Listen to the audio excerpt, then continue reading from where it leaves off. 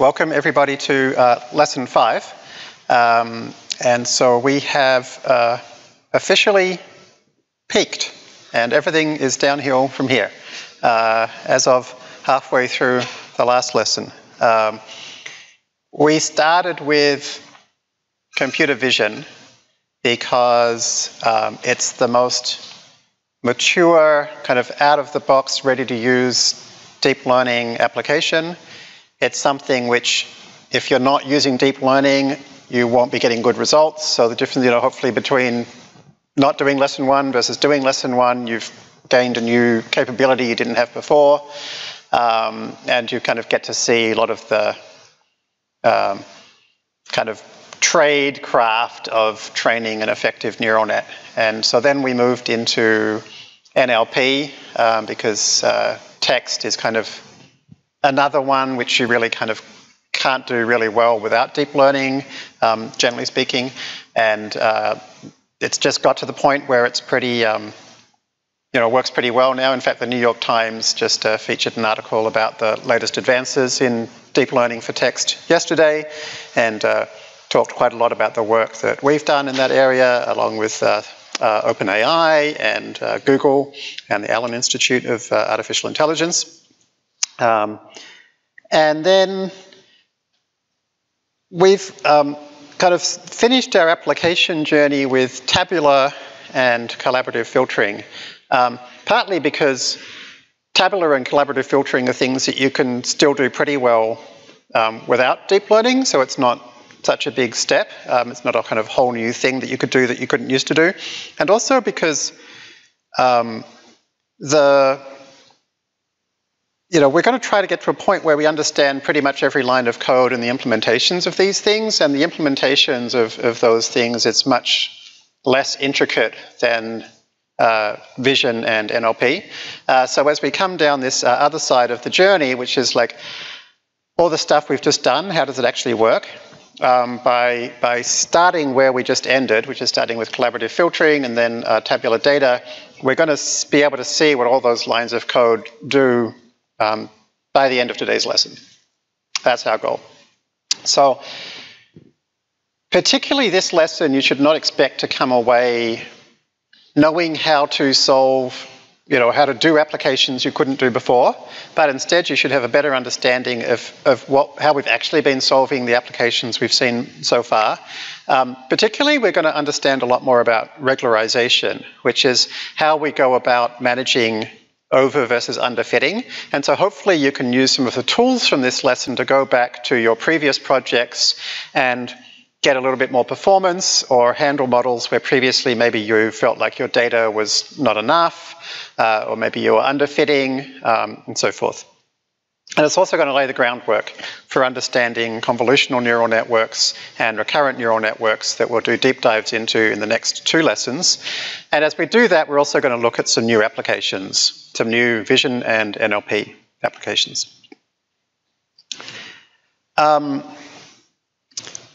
Let's start where we left off last week.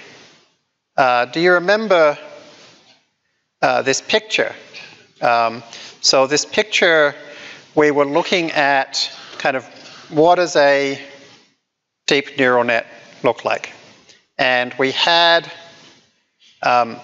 various layers. And the first thing we pointed out is that there are only and exactly 2 types of layer. There are layers that contain parameters, and there are layers that contain activations. Parameters are the things that your model learns. They're the things that you use gradient descent to go parameters minus equals learning rate times parameters.grad. Right? That's our basic, that's what we do. Okay? And those parameters are used by multiplying them by input activations, doing a matrix product. So the yellow things are our weight matrices, or weight tensors more generally, but that's close enough. So we take some input activations or some layer activations and we multiply it by a weight matrix to get a bunch of activations. So activations are numbers, but these are numbers that are calculated. Okay, so I find in our study group I keep getting questions about where does that number come from, and I always answer it in the same way. You tell me, is it a parameter or is it an activation? Because it's one of those two things. Okay, that's where numbers come from. I guess inputs are kind of a special activation, so they're not calculated, they're just there, so maybe that's a special case. So maybe it's an input or a parameter or an activation. Activations don't only come out of matrix multiplications, they also come out of activation functions. And the most important thing to remember about an activation function is that it's an element-wise function. So it's a function that is applied to each element of the input activations in turn and creates one activation for each input element. So if it starts with a 20 long vector, it creates a 20 long vector by looking at each one of those in turn, doing one thing to it and spitting out the answer. Okay, so an element-wise function. ReLU is the main one we've looked at, and honestly, it doesn't too much matter which you pick. So we don't spend much time talking about activation functions because if you just use ReLU, you'll get a pretty good answer pretty much all the time. And so then we learnt that this combination of matrix multiplications followed by ReLUs stacked together has this amazing mathematical property called the universal approximation theorem, which is if you have big enough weight matrices and enough of them, it can solve any arbitrarily complex mathematical function to any arbitrarily high level of accuracy. Assuming that you can train the parameters, both in terms of time and data availability and so forth. Okay? So that's the bit which I find particularly more advanced computer scientists get really confused about, is they're always asking like, where's the next bit? What's the trick? How does it work? But that's it. You know, you just do those things and you pass back the gradients and you update the weights with the learning rate and that's it. So that piece where we take the loss function between the actual targets and the output of the final layer, so the final activations, we calculate the gradients with respect to all of these yellow things, and then we update those yellow things by subtracting learning rate times the gradient. That process of calculating those gradients and then subtracting like that is called back propagation. Okay, so when you hear the term, well, that's just very small font. So when you hear the term back propagation, it's one of these terms that neural networking folks love to use. It sounds very impressive, okay, but you can replace it with your head with weights minus equals weights.grad times learning rate, or parameters, I should say, rather than weights, a bit more general. Okay, so that's what we covered last week. And then I mentioned last week that we're going to cover a couple more things. I'm going to come back to these ones, cross entropy and softmax, later today. Let's talk about fine-tuning now. So what happens when we take a ResNet34 and we do transfer learning? What's actually going on? So the first thing to notice is the ResNet34 that we grab from ImageNet has a very specific weight matrix at the end. It's a weight matrix that has 1,000 columns. Why is that? Because ImageNet, the problem they ask you to solve in the ImageNet competition is please figure out which one of these 1,000 image categories this picture is. So that's why they need 1,000 things here, because in ImageNet, this target vector is length 1,000.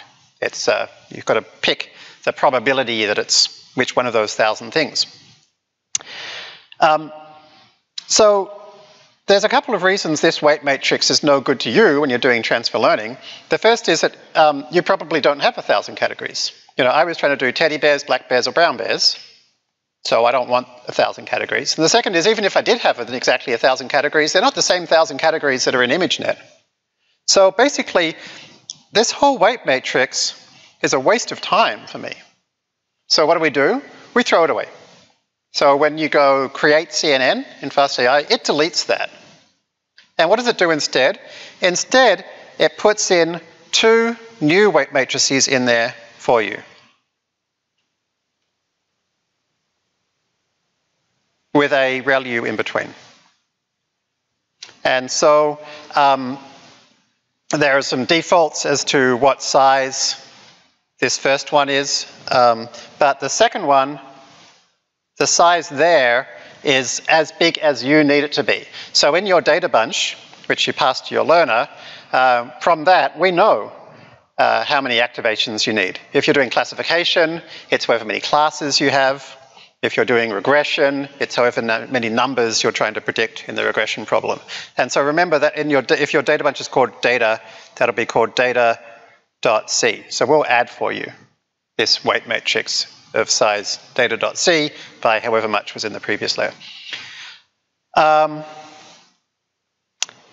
Okay, so now we need to train those because initially these weight matrices are full of random numbers.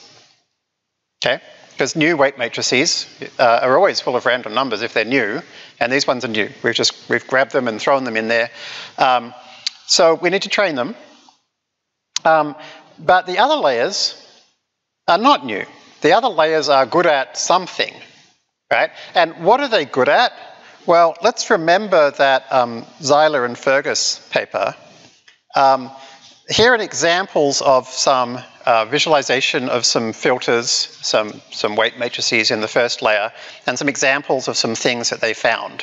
Right? So the first layer had one part of the weight matrix was good at finding diagonal edges in this direction. And then in layer 2, one of the filters was good at finding corners in the top left. And then in layer 3, one of the filters was good at finding repeating patterns. Another one was good at finding round orange things. Another one was good at finding kind of like furry or floral textures. So as we go up, they're becoming more sophisticated, but also more specific, right? So like layer 4, I think, was finding like eyeballs, for instance. Now, if you're wanting to transfer learn to something for histopathology slides, there's probably going to be no eyeballs in that, right? So the later layers are no good for you. But there'll certainly be some repeating patterns, and there'll certainly be some diagonal edges, right? So the earlier you go in the model, the more likely it is that you want those weights to stay as they are. Well, to start with, we definitely need to train these new weights because they're random. So let's not bother training any of the other weights at all to start with. So what we do is we basically say, let's freeze. Let's freeze all of those other layers. So what does that mean?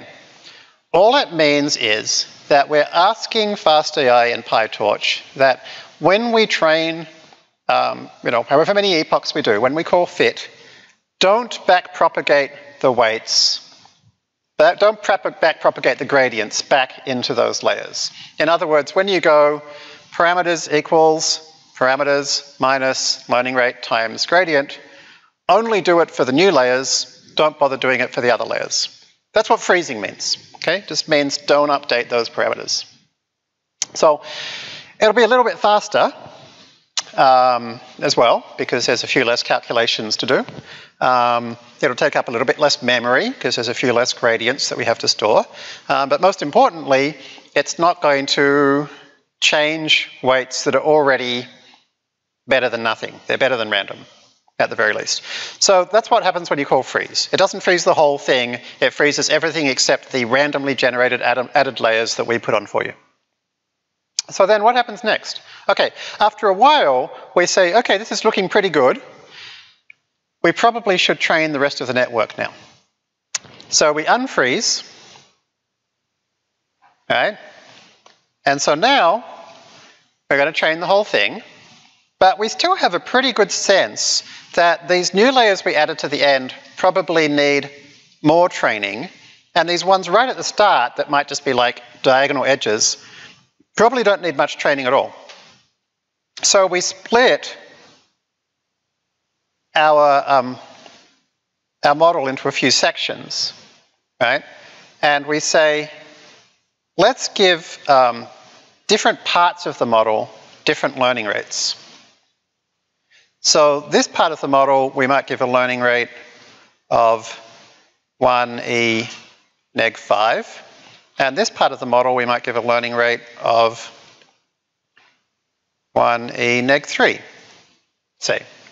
And so what's going to happen now is that we can keep training the entire network, but because the learning rate for the early layers is smaller, it's going to move them around less, because we think they're already pretty good. And also, like, if it's already pretty good to the optimal value, if you used a higher learning rate, it could kick it out, right? It could actually make it worse, which we really don't want to happen. Okay, so this process is called using discriminative learning rates.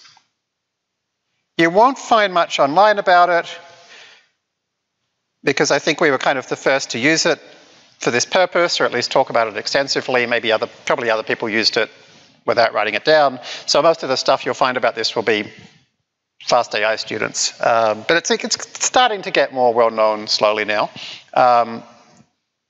But it's a really, really important concept. For transfer learning, without using this, you just can't get nearly as good results. So how do we do discriminative learning rates in fast AI?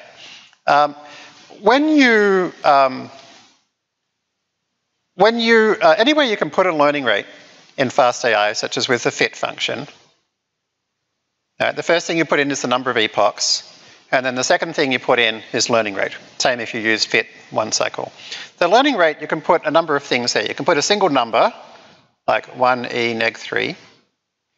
You can write a slice, so you can write slice, for example, 1e neg 3, with a single number, or you can write slice with two numbers.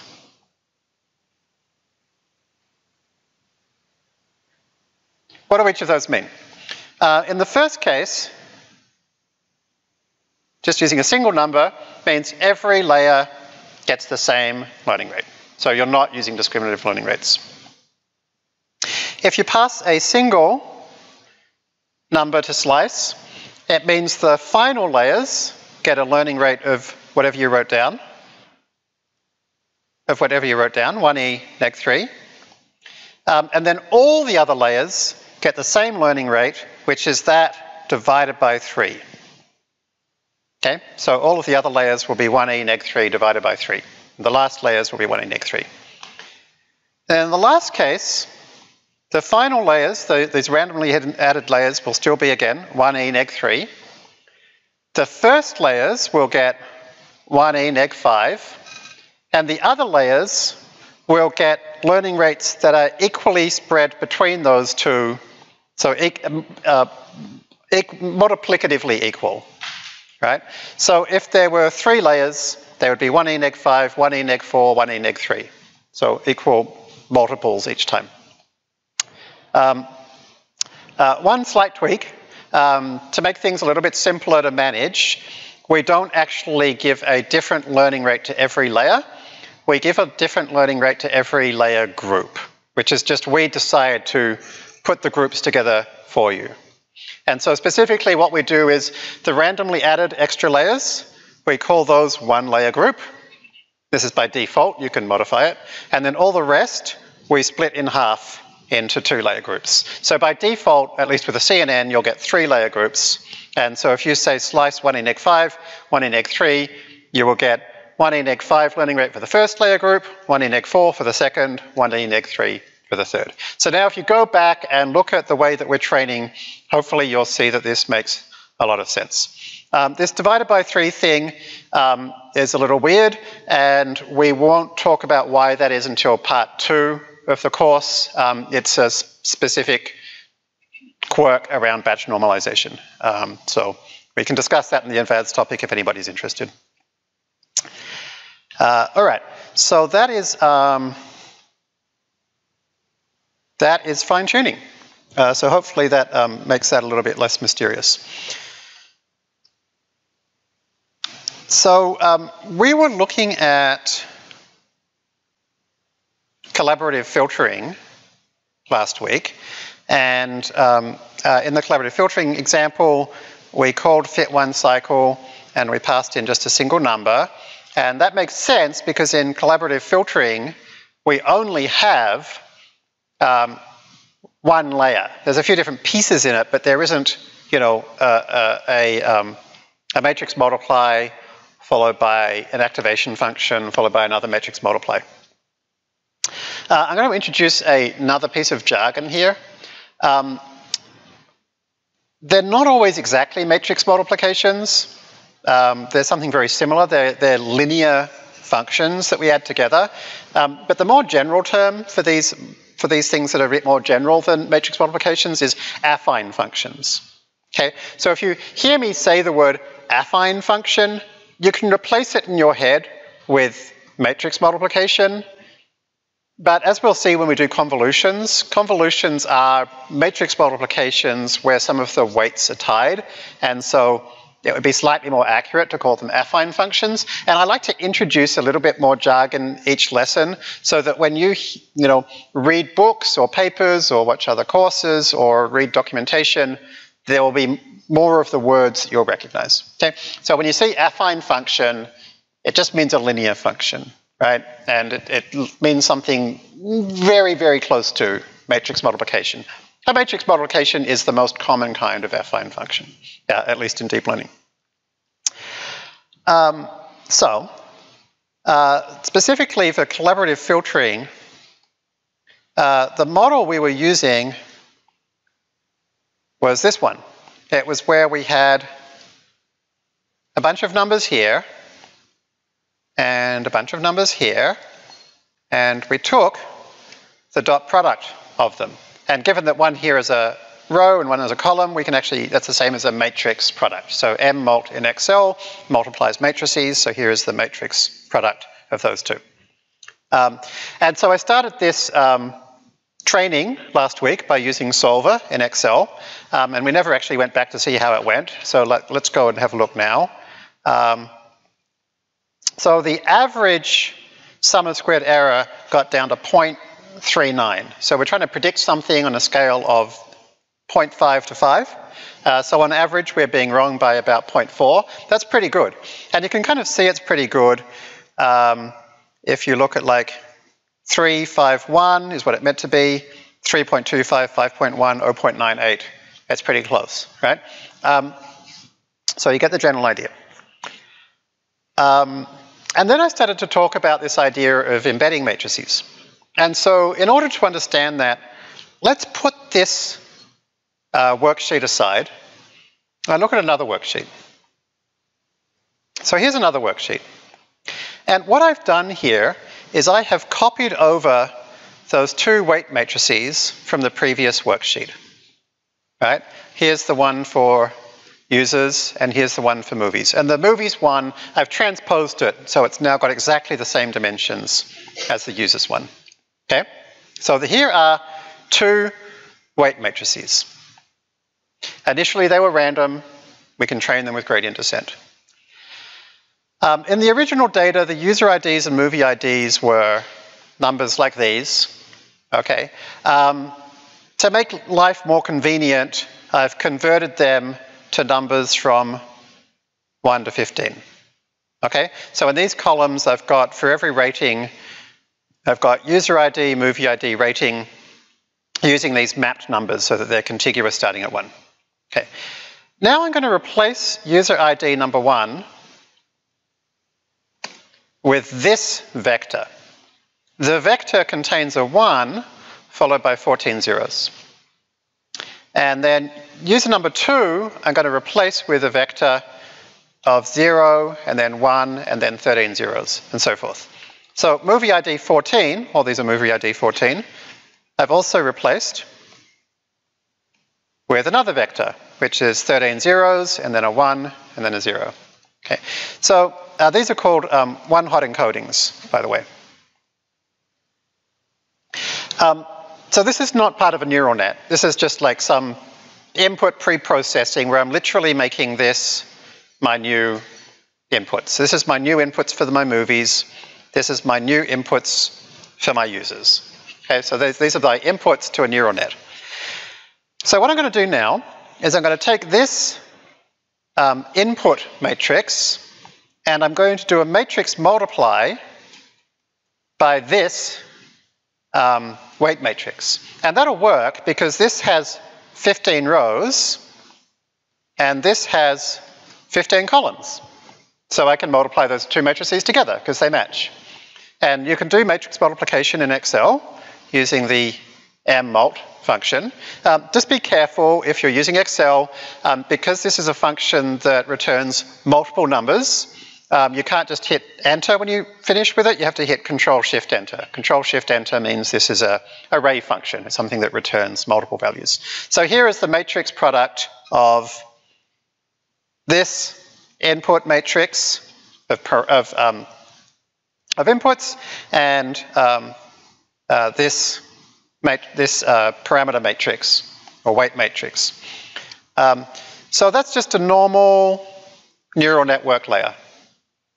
Okay, it's just a regular matrix multiply. And so we can do the same thing for movies. And so here's the matrix multiply for movies. Well, here's the thing. This input we claim is this kind of one-hot encoded version of user ID number 1. And these activations are the activations for user ID number 1. Why is that? Because if you think about it, a matrix multiplication between a one-hot encoded vector and some matrix is actually going to find the nth row of that matrix when the 1 is in position n. Does that make sense? So what we've done here is we've actually got a matrix multiply that is creating these output activations, right? But it's doing it in a very interesting way, which is it's effectively finding a particular row in the input matrix. So having done that, we can then multiply those two sets together, just a dot product, and we can then find the loss squared, and then we can find the average loss, and lo and behold, that number, 0.39, is the same as this number, because they're doing the same thing. So this one was kind of finding this particular user's embedding vector. This one is just doing a matrix multiply, and therefore we know they are mathematically identical. So let's lay that out again. So here's our final version. This is the same weight matrices again, exactly the same, I've copied them over. And here's those user IDs and movie IDs again, right? But this time I've laid them out just in a normal kind of tabular form, just like you would expect to see in the input to your model. And this time, I've got exactly the same set of activations here that I had here. But in this case, I've calculated these activations using Excel's offset function, which is an array lookup, right? It says, find the first row of this. So this is doing it as an array lookup. So this version is identical to this version, but obviously it's much less memory intensive and much faster, because I don't actually create the one-hot encoded matrix, and I don't actually do a matrix multiply, because that matrix multiply is nearly all multiplying by 0, which is a total waste of time. So in other words, multiplying by a one-hot encoded matrix is identical to doing an array lookup. Therefore, we should always do the array lookup version. And therefore, we have a specific way of saying, I want to do a matrix multiplication by a one-hot encoded matrix without ever actually creating it. I'm just instead going to pass in a bunch of ints and pretend they're one-hot encoded. And that is called an embedding, right? So you might have heard this word embedding all over the place as if it's some magic advanced mathy thing. But embedding means look something up in an array. Okay? But it's interesting to note that looking something up in an array is mathematically identical to doing a matrix product by a one-hot encoded matrix, and therefore an embedding fits very nicely in our standard model of how neural networks work. So now, suddenly, it's as if we have another whole kind of layer. It's a kind of layer where we get to look things up in an array. But we actually didn't do anything special. Right? We just added this computational shortcut, this thing called an embedding, which is simply a fast and memory efficient way of multiplying by a one-hot encoded matrix. Okay, so this is really important because when you hear people say embedding, you need to replace it in your head with an array lookup, which we know is mathematically identical to a matrix multiplied by a one-hot encoded matrix. Here's the thing though, it has kind of interesting semantics, right? Because when you do multiply something by a one-hot encoded matrix, you get this nice feature where the rows of your weight matrix, the values only appear for row number 1, for example, where you get user ID number 1 in your inputs, right? So in other words, you kind of end up with this weight matrix where certain rows of weights correspond to certain values of your input. And that's pretty interesting. It's particularly interesting here because going back to a kind of most convenient way to look at this, because the only way that we can calculate an output activation is by doing a dot product of these two input vectors, that means that they kind of have to correspond with each other, right? Like there has to be some way of saying if this number for a user is high and this number for a movie is high, then the user will like the movie. So the only way that can possibly make sense is if these numbers represent features of personal taste and corresponding features of movies. For example, the movie has John Travolta in it, and user ID likes John Travolta, then you'll like this movie. Okay? So like, we're not actually deciding the rows mean anything.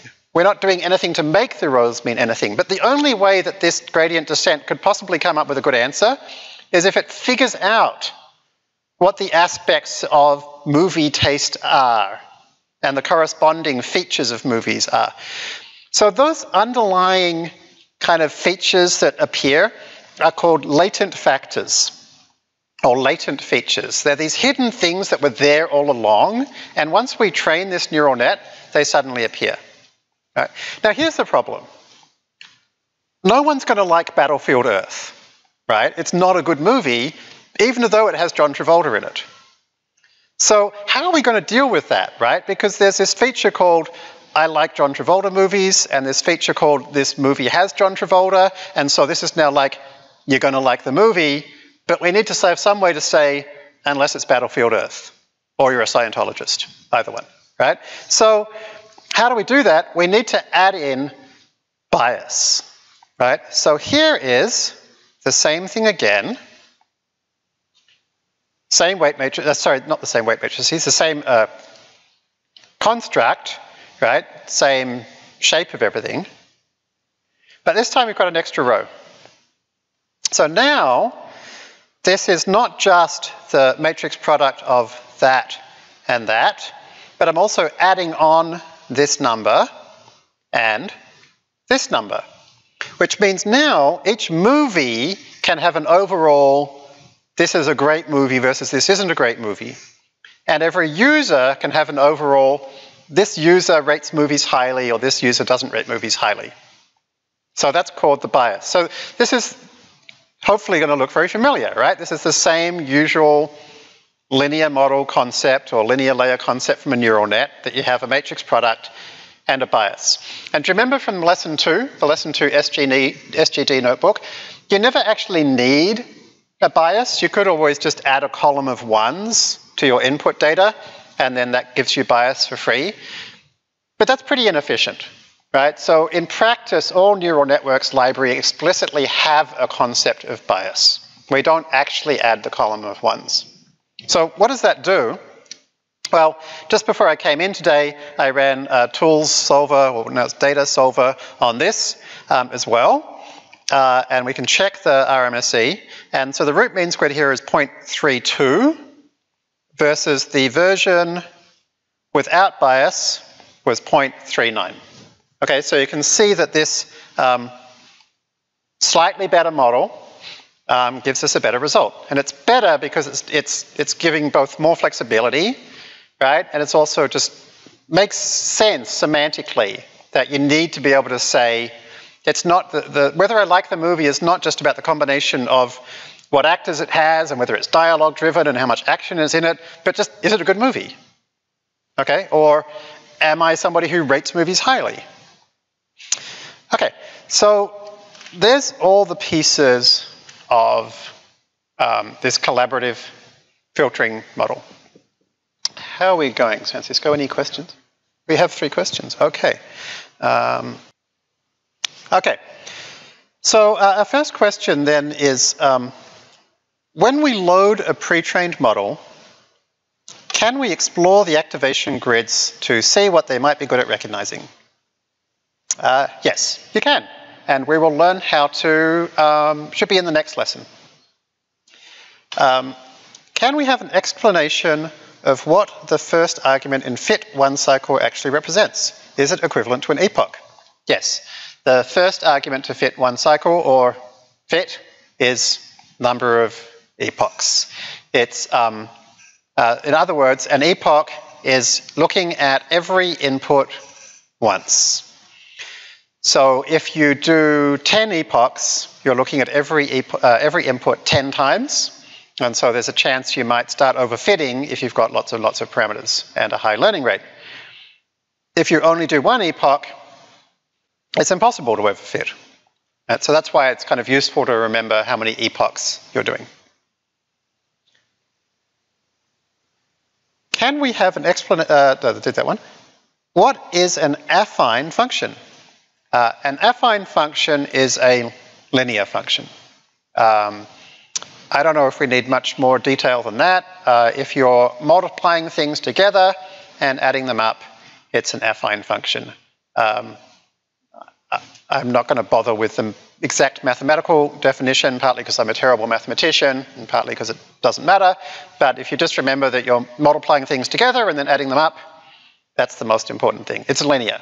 Okay? And therefore, if you put an affine function on top of an affine function, that's just another affine function. You haven't won anything at all. That's a total waste of time, right? So you need to sandwich it with any kind of nonlinearity, pretty much works, right? Including replacing the negatives with zeros, which we call ReLU.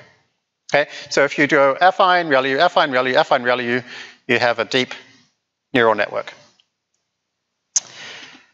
Okay. So, so let's go back to the collaborative filtering notebook. And this time we're going to grab the whole movie lens 100K data set. There's also a 20 million data set, by the way. So really great project available, made by this group called Group Lens. They actually update the movie lens data sets on a regular basis, but they helpfully provide the original one. And we're going to use the original one because that means that we can compare to baselines. Because everybody, basically they say, hey, if you're going to compare to baselines, make sure you all use the same data set. Here's the one you should use. Unfortunately, it means that we're going to be restricted to movies that are before 1998. So maybe you won't have seen them all, but that's the price we pay.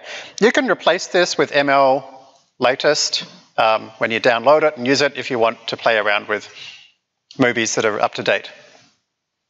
Okay, the original movie lens data set, the more recent ones are in a CSV file that's super convenient to use. The original one is slightly messy.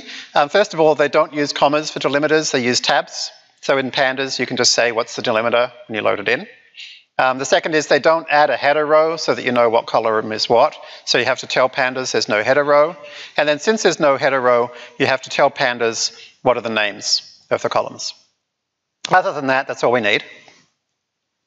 Okay, so we can then have a look at head, which remember is the first few rows, and there is our user ratings, user movie rating.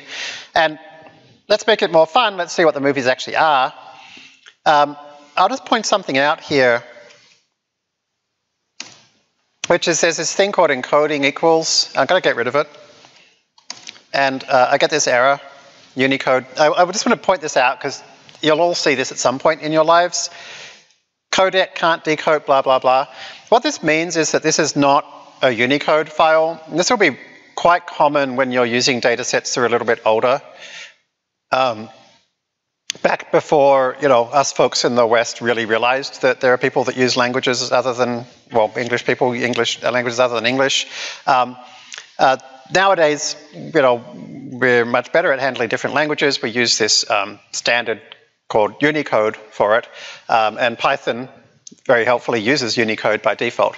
But so if you try to load an old file that's not Unicode, you actually, believe it or not, have to guess how it was coded. But since, like, it's really likely that it was created by, you know, some Western European or American person, they almost certainly used Latin 1. So if you just pop in encoding equals Latin 1, if you use file open in Python or pandas open or whatever, that will generally get around your problem. Again, they didn't have the names, so we had to list what the names are.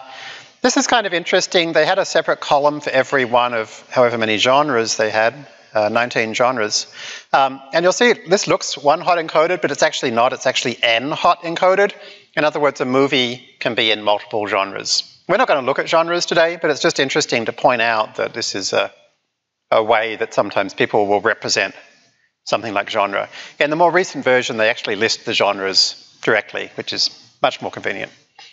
Okay, so I find life is, so we've got 100,000 ratings. I find life is easier when you're modeling, when you actually denormalize the data. So I actually want the movie title directly in my ratings. So Pandas has a merge function to let us do that. So here's the ratings table with actual titles. So as per usual, we can create a data bunch for our application, so a Colab data bunch for the Colab application from what? From a data frame. There's our data frame. Set aside some validation data.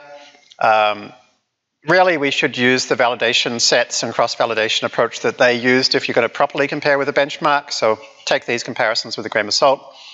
By default, Colab data bunch assumes that your first column is user, second column is item, third column is rating, but now we're actually going to use the title column as item, so we have to tell it what the item column name is.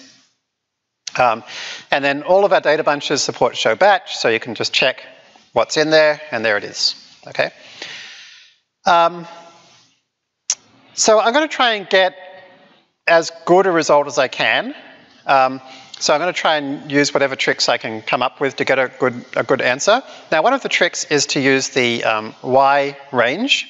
And remember, the Y range was the thing that made the final activation function a sigmoid. And specifically, last week we said, let's have a sigmoid that goes from 0 to 5. And that way it's going to ensure that it's going to help the neural network predict things that are in the right range. I actually didn't do that in my Excel version. And so you can see I've actually got some negatives, right? And there's also some things bigger than 5. So if you want to beat me in Excel, you could add the sigmoid to Excel and train this, and you'll get a slightly better answer. Now, the problem is that a sigmoid actually asymptotes at, say, whatever the maximum is. We said 5. Right? Which means you can never actually predict 5. But plenty of movies have a rating of 5, so that's a problem. So actually it's slightly better to make your Y range go from a little bit less than the minimum to a little bit more than the maximum. And the minimum of this data is 0.5 and the maximum is 5. So this range is just a little bit further. So that's one little trick to get a little bit more accuracy. The other trick I used is to add something called weight decay, and we're going to look at that next. Okay, after this section, we're going to learn about weight decay. So then, how many factors do you want? Well, what are factors? The number of factors is the width of the embedding matrix. So why don't we say embedding size? Maybe we should, but in the world of collaborative filtering, they don't use that word. They use the word factors because of this idea of latent factors. And because the standard way of doing collaborative filtering has been with something called matrix factorization. And in fact, what we just saw happens to actually be a way of doing matrix factorization. So we've actually accidentally learnt how to do matrix factorization today. So this is a term that's kind of specific to this domain, okay? But you can just remember it as the width of the embedding matrix. And so why 40? Well, this is one of these architectural decisions you have to play around with and see what works. So I tried 10, 20, 40, and 80, and I found 40 seemed to work pretty well. And it trained really quickly. So like you can chuck it in a little for loop to try a few things and see what looks best. And then for learning rates, I use the learning rate finder as usual. So 5e neg 3 seemed to work pretty well. Remember, this is just a rule of thumb, right? 5e neg 3 is a bit lower than both Sylvain's rule and my rule. So Sylvain's rule is find the bottom and go back by 10. So his rule would be more like 2e neg 2, I reckon. My rule is kind of find about the steepest section, which is about here, which again, like often it agrees with Sylvain, so that would be about 2e neg 2. I tried that, and I always like to try like 10x less and 10x more, just to check, and actually I found a bit less was helpful. So the answer to the question like, should I do blah, is always try blah and see. That's how you actually become a good practitioner. So that gave me 0.813, right? And as usual, you can save the result to save you another 33 seconds from having to do it again later. And so there's a library called librec, and they publish some benchmarks for movie lens 100K, and there's a root mean squared error section, and about 0.91 is about as good as they seem to have been able to get. 0.91 is the root mean squared error. We use the mean squared error, not the root. So we have to go 0.91 squared, which is 0.83, and we're getting 0.81. So that's cool. With this very simple model, we're doing a little bit better. Quite a lot better, actually.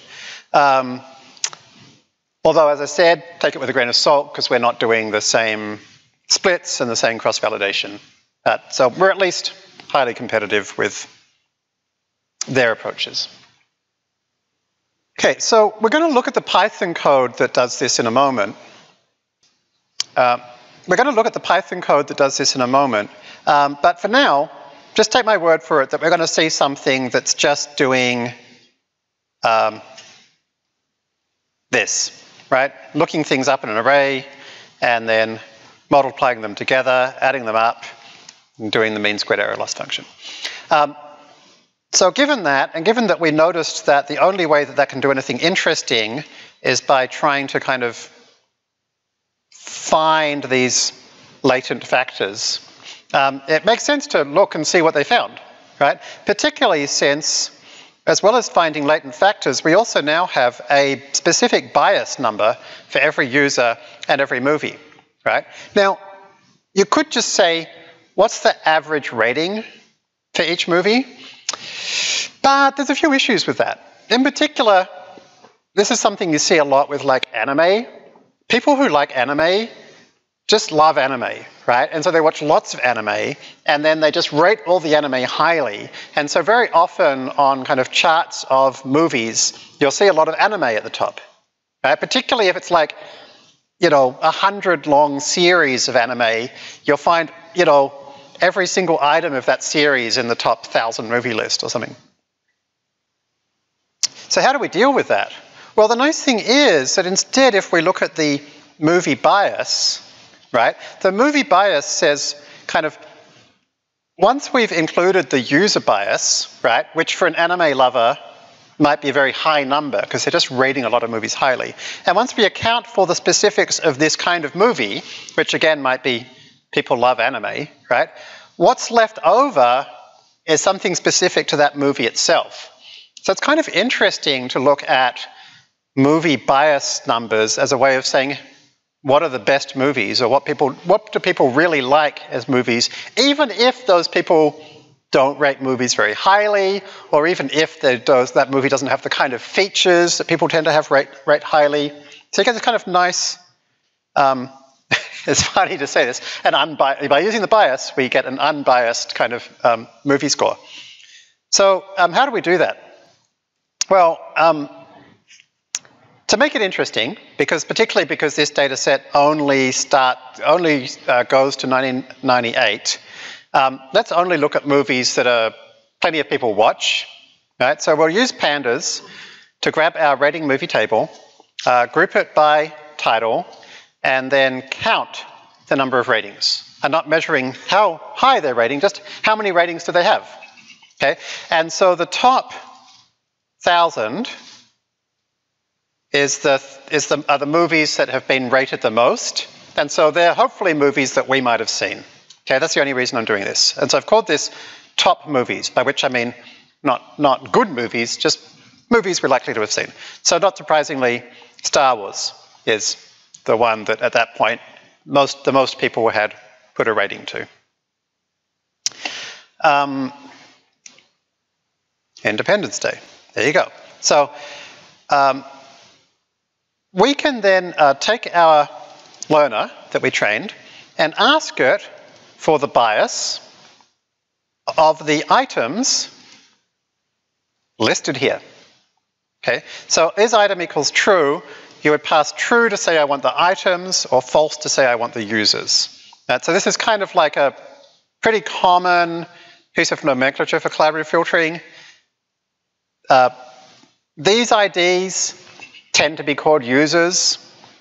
These IDs tend to be called items. Even if your problem has got nothing to do with users and items at all, we just use these names for convenience, okay? So they're just words. So in our case, we want the items. This is the list of items we want. We want the bias. So this is specific to collaborative filtering. And so that's going to give us back 1,000 numbers, right? Because we asked for, this has 1,000 movies in it. So we can now take, and just for comparison, let's also group the titles by the mean rating. So then we can zip through, so going through together, each of the movies along with the bias, and grab their rating and the bias and the movie, and then we can sort them all by the zero index thing, which is the bias. So here are the lowest numbers. So I can say, Mortal Kombat Annihilation, not a great movie. Lawnmower Man 2, not a great movie. I haven't seen Children of the Corn, but we did have a long discussion at SF Study Group today, and people who have seen it agree, not a great movie. And you can kind of see, some of them actually have pretty decent ratings, even though, relative to, right? So this one's actually got a much higher rating than the next one, right? But, that's kind of saying, well, the kind of actors that were in this and the kind of movie that this was and the kind of people who like it, who watch it, you would expect it to be higher. And then here's the sort by reverse, okay? Schindler's List, Titanic, Shawshank Redemption, seems reasonable. And again, you can kind of look for ones where, the rating, isn't that high, but it's still very high here. So that's kind of at least in 1998, people weren't that into Leonardo DiCaprio, or, people aren't that into dialogue-driven movies, or people aren't that into romances or whatever, but still people liked it more than you would have expected. So it's interesting to kind of interpret our models in this way. We can go a bit further and grab not just the biases, but the weights. So that is these things. And again, we're going to grab the weights for the items for our top movies. And that is 1000 by 40 because we asked for 40 factors. So rather than having a width of 5, we have a width of 40. Often, really there isn't really conceptually 40 latent factors involved in taste, and so trying to look at the 40 can be, you know, not that intuitive. So what we want to do is we want to squish those 40 down to just 3. And there's something that we're not going to look into called PCA, stands for Principal Components Analysis. So this is a, movie W is a torch tensor, and FastAI adds the PCA method to torch tensors. And what PCA does, Principal Components Analysis, is it's a simple linear transformation that takes an input matrix and tries to find a smaller number of columns that kind of cover a lot of the space of that original matrix. If that sounds interesting, which it totally is, you should check out our course Computational Linear Algebra, which Rachel teaches, where we will show you how to calculate PCA from scratch and why you'd want to do it and lots of stuff like that. It is absolutely not a prerequisite for anything in this course, but it's definitely worth knowing that taking layers of neural nets and chucking them through PCA is very often a good idea.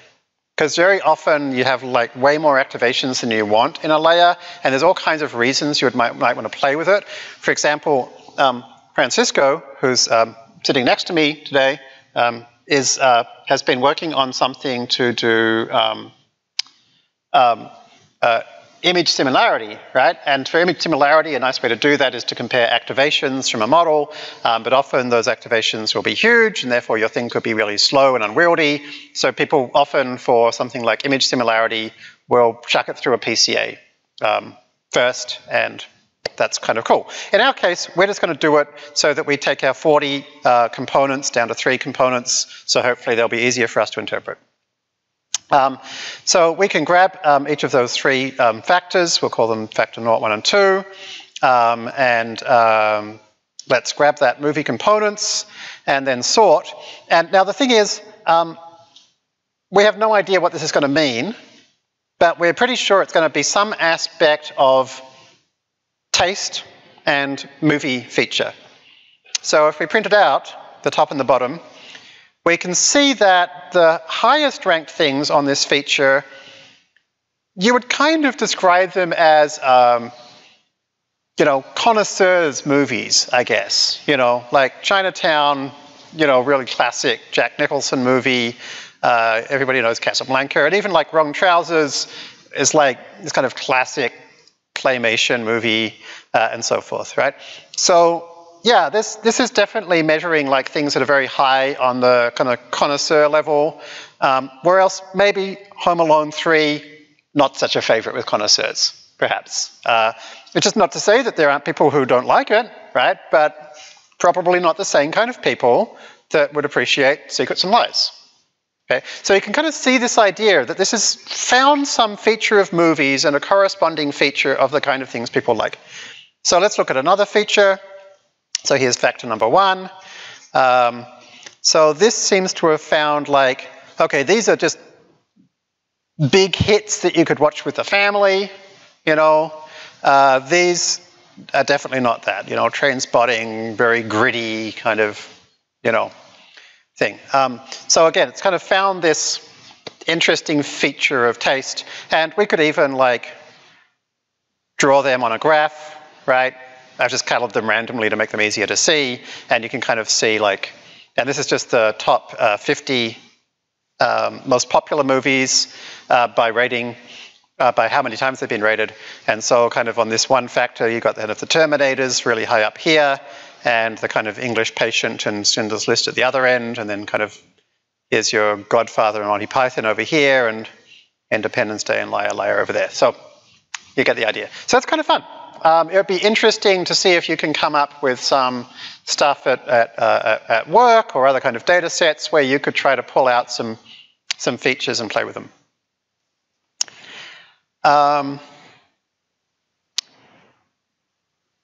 So how does that work? Any questions? One. Okay. The question is, why am I sometimes getting negative loss when training? You shouldn't be. So you're doing something wrong. So ask on, show us your I mean, particularly since people are upvoting this, I guess other people have seen it too. So put it on the forum. I mean, they said they're doing negative log likelihood. Yeah, so we're going to be learning about cross entropy and negative log likelihood after the break today.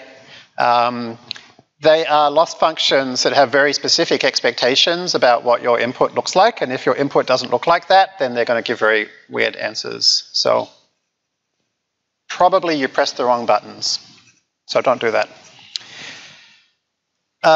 Okay. Okay, so we said collab learner. And so here is the collab learner function. The collab learner function, as per usual, takes a data bunch. And normally learners also take something where you ask for a particular architectural details. In this case, there's only one thing which does that, which is basically, do you want to use a multi-layer neural net, or do you want to use a classic collaborative filtering? And we're only going to look at the classic collaborative filtering today, or maybe we'll briefly look at the other one too. We'll see. And so what actually happens here?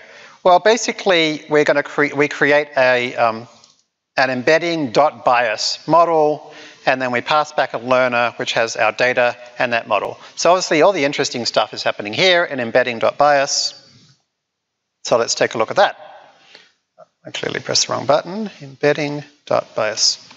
There we go. Okay, so here's our embedding.bias model. It is a nn.module. So in PyTorch, to remind you, all PyTorch layers and models are nn.modules. They are things that, once you create them, look exactly like a function. You call them with parentheses and you pass them arguments. But they're not functions. They don't even have, normally in Python, to make something look like a function, you have to give it a method called dunder call. Remember, that means underscore, underscore, call, underscore, underscore, which doesn't exist here. And the reason is that PyTorch actually expects you to have something called forward. And that's what PyTorch will call for you when you call it like a function. So when this model is being trained to get the predictions, it's actually going to call forward for us. So this is where we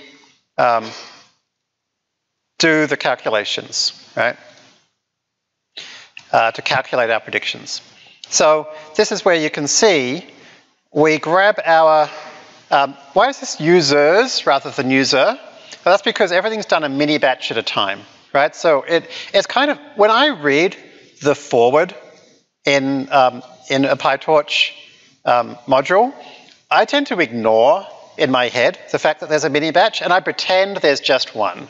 Because PyTorch automatically handles all of the stuff about doing it to everything in the mini batch for you, right? So let's pretend there's just one user, right? So grab that user and what is this? Self.u_weight.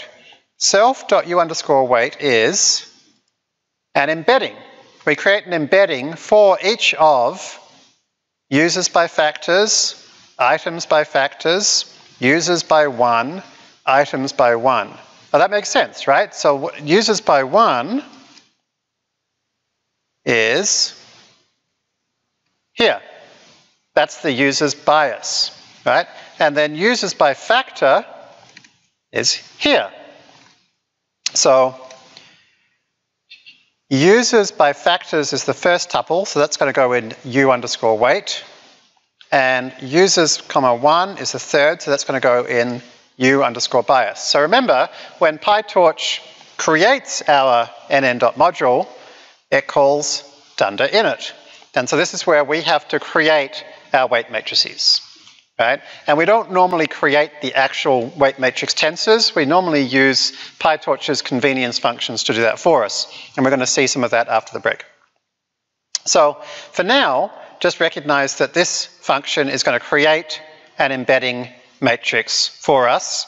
It's going to be a PyTorch nn.module as well.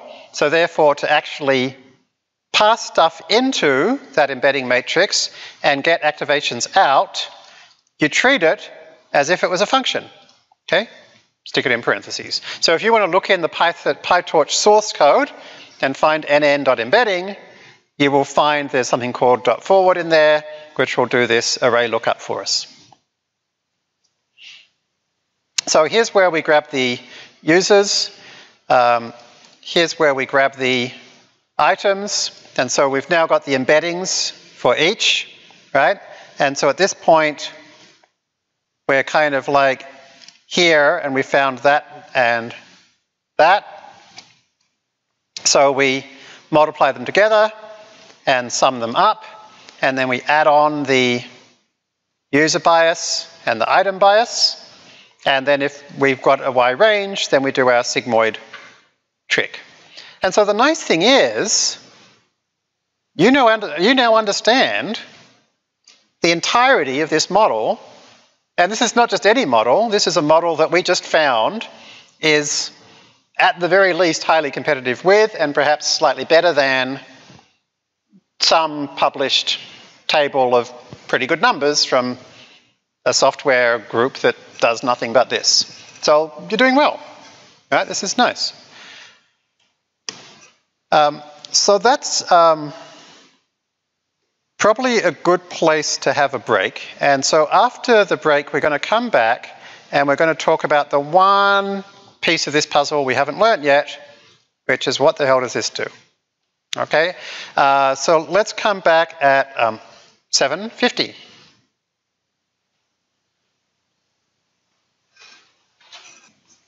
Okay, so this idea of interpreting embeddings is really interesting, and as we'll see later in this lesson, the things that we create for categorical variables more generally in tabular data sets are also embedding matrices.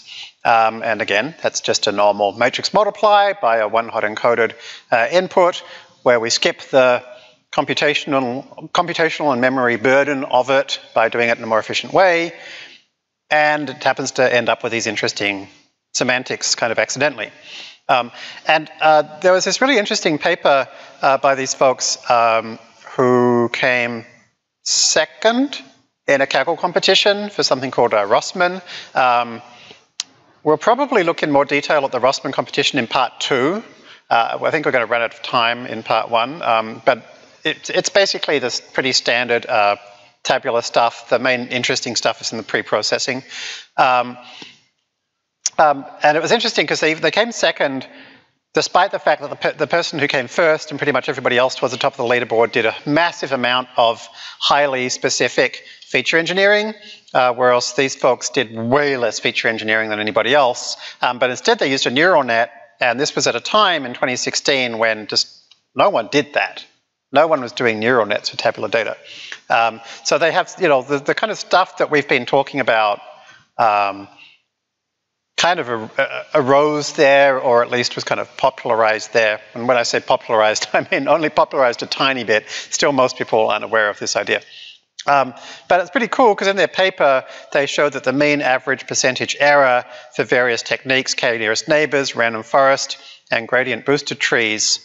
Well, first, you know, neural nets just worked a lot better, but then with entity embeddings, which is what they call this, just using entity matrices in tabular data, they actually added the entity embeddings to all of these different tasks after training them, and they all got way better, right? So neural nets with entity embeddings are still the best, but a random forest with entity embeddings was not at all far behind, and you know that's often kind of nice, right? Because you could train these entity matrices for products or stores or genome motifs or whatever, and then use them in lots of different models, possibly, you know, using faster things like random forests,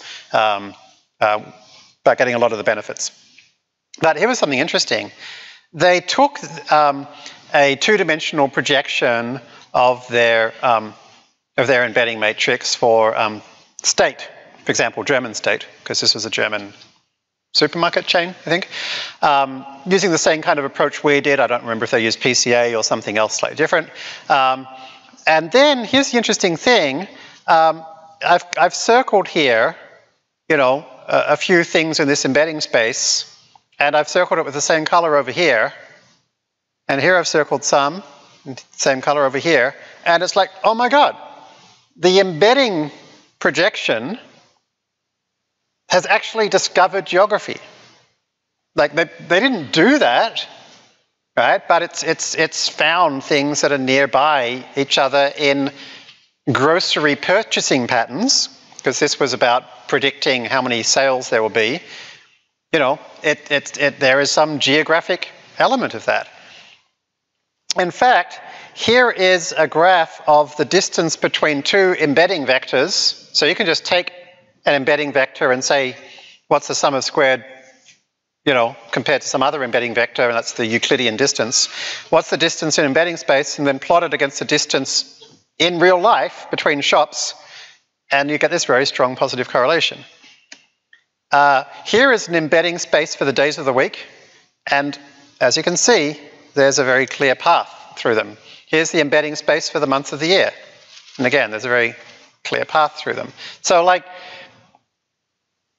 embeddings are amazing, and I don't feel like anybody's even close to exploring the kind of interpretation that you could get, right? So if you've got genome motifs or plant species or products that your shop sells or whatever, like, it would be really interesting to train a few models and try and kind of fine-tune some embeddings and then, like, start looking at them in these ways in terms of similarity to other ones and clustering them and projecting them into 2D spaces and whatever. I think it's really interesting.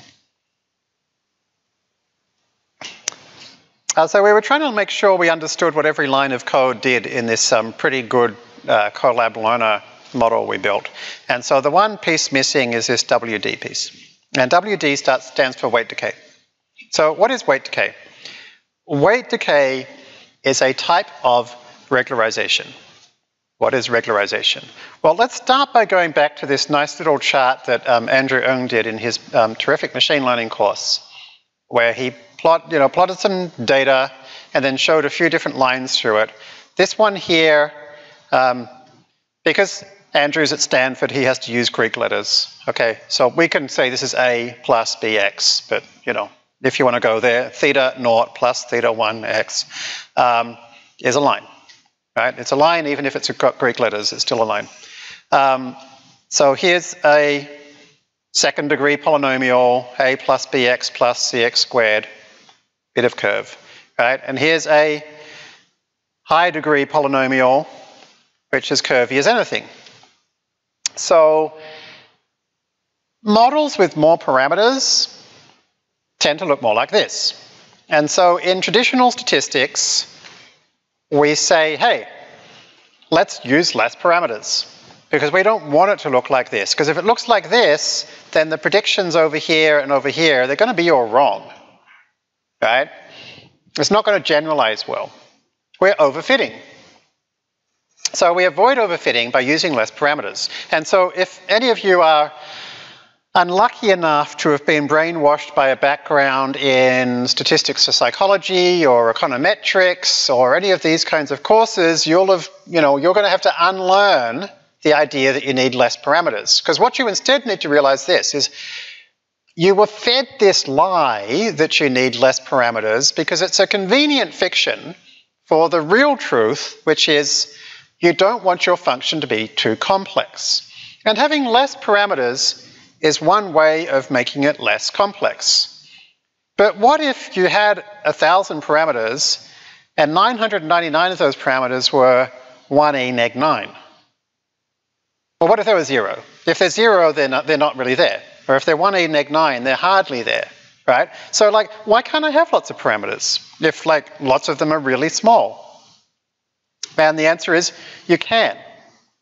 Okay, you know, so this thing of like counting the number of parameters is how we limit complexity is actually extremely limiting. It's a fiction that really has a lot of problems, right? And so if in your head complexity is scored by how many parameters you have, you're doing it all wrong, right? Score it properly, right? So why do we care? Why would I want to use more parameters? Because more parameters means more nonlinearities, more interactions, more curvy bits, right? And real life is full of curvy bits, right? Real life does not look like this. But we don't want them to be more curvy than necessary, or more interacting than necessary. So therefore, let's use lots of parameters and then penalize complexity. Okay, so one way to penalize complexity is, as I kind of suggested before, is let's sum up the value of your parameters. Now that doesn't quite work because some parameters are positive and some are negative, right? So what if we sum up the square of the parameters, right? And that's actually a really good idea. Right? Let's actually create a model, and in the loss function, we're going to add the sum of the square of the parameters. Now, here's the problem with that, though. Maybe that number is way too big, and it's so big that the best loss is to set all of the parameters to 0.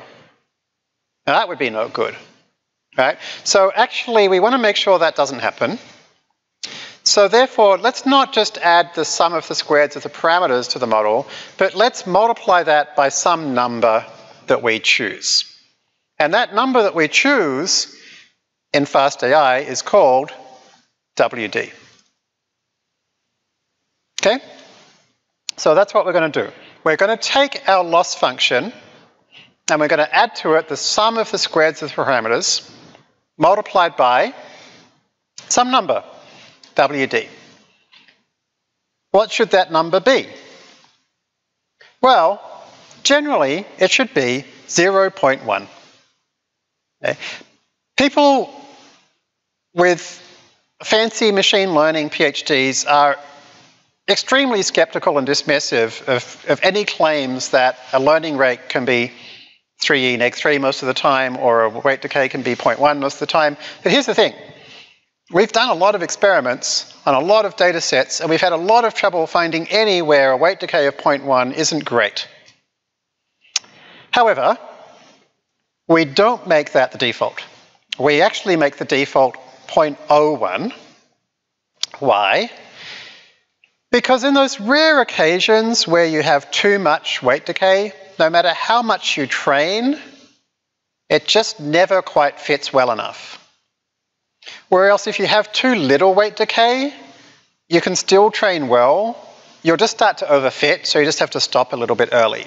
So we've been a little bit conservative with our defaults, but my suggestion to you is this. Now that you know that every learner has a WD argument, and I should mention, you won't always see it in this list, right? Because there's this concept of KW args in Python, which is basically parameters that are going to get passed up the chain to the next thing that we call. And so basically all of the learners will call eventually this constructor, and this constructor has a WD, right? So this is just one of those things that you can either look in the docs or you now know it.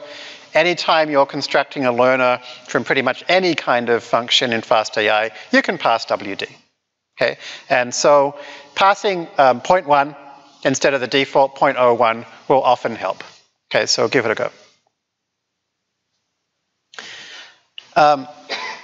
So what's really going on here? It would be helpful, I think, to go back to lesson 2 SGD, because everything we're doing for the rest of today really is based on this, right? And this is where we created some data, and then we added a loss function, MSE, and then we created a function called update, which calculated our predictions. That's our matrix multiply. This is just a one layer, so there's no ReLU. We calculated our loss using that mean squared error. We calculated the gradients using loss.backward. We then subtracted in place the learning rate times the gradients, and that is gradient descent. So if you haven't reviewed lesson 2 SGD, please do, because this is our starting point. So if you don't get this, then none of this is going to make sense. If you're watching the video, maybe pause now, go back, rewatch this part of lesson 2, make sure you get it. Remember, a.sub underscore is basically the same as a minus equals, because a.sub is subtract, and everything in PyTorch, if you add an underscore to it, means do it in place. So this is updating our a parameters, which started out as minus 0.11. We just arbitrarily picked those numbers, and it gradually makes them better. Right? So let's write that down. So we are trying to calculate the parameters. I'm going to call them weights because this is just more common.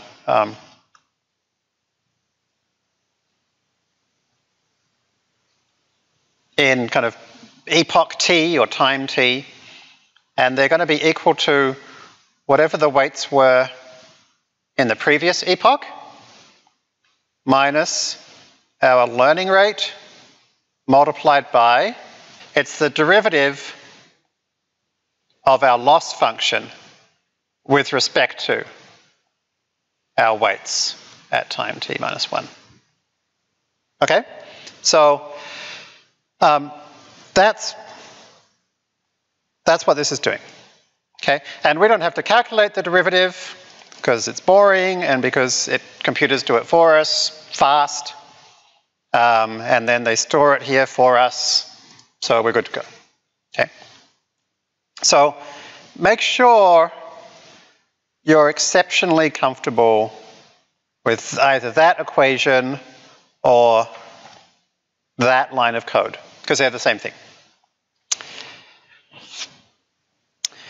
Where do we go from here? All right. So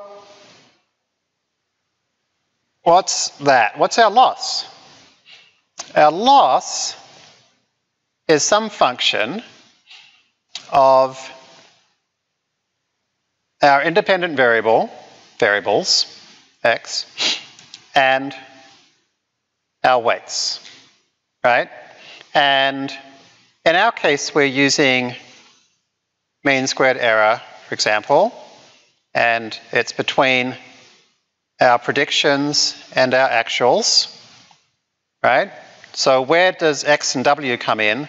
Well, our predictions come from running some model, we'll call it m, on those predictions, and that model contains some weights, right? So that's what our loss function might be. And this might be all kinds of other loss functions. We'll see some more today.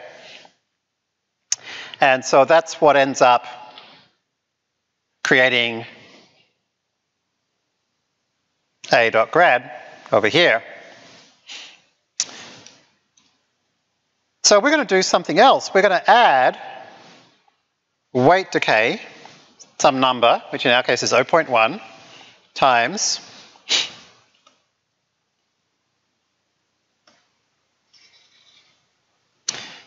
the sum of weights squared. Okay? So let's do that.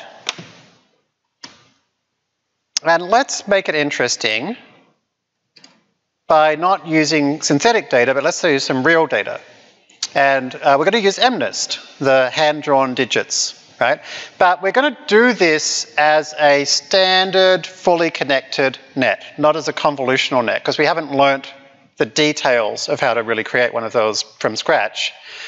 So in this case, there's actually deeplearning.net provides MNIST as a Python pickle file. In other words, it's a file that Python can just open up, and it'll give you NumPy arrays straight away, and they're flat NumPy arrays. We don't have to do anything to them.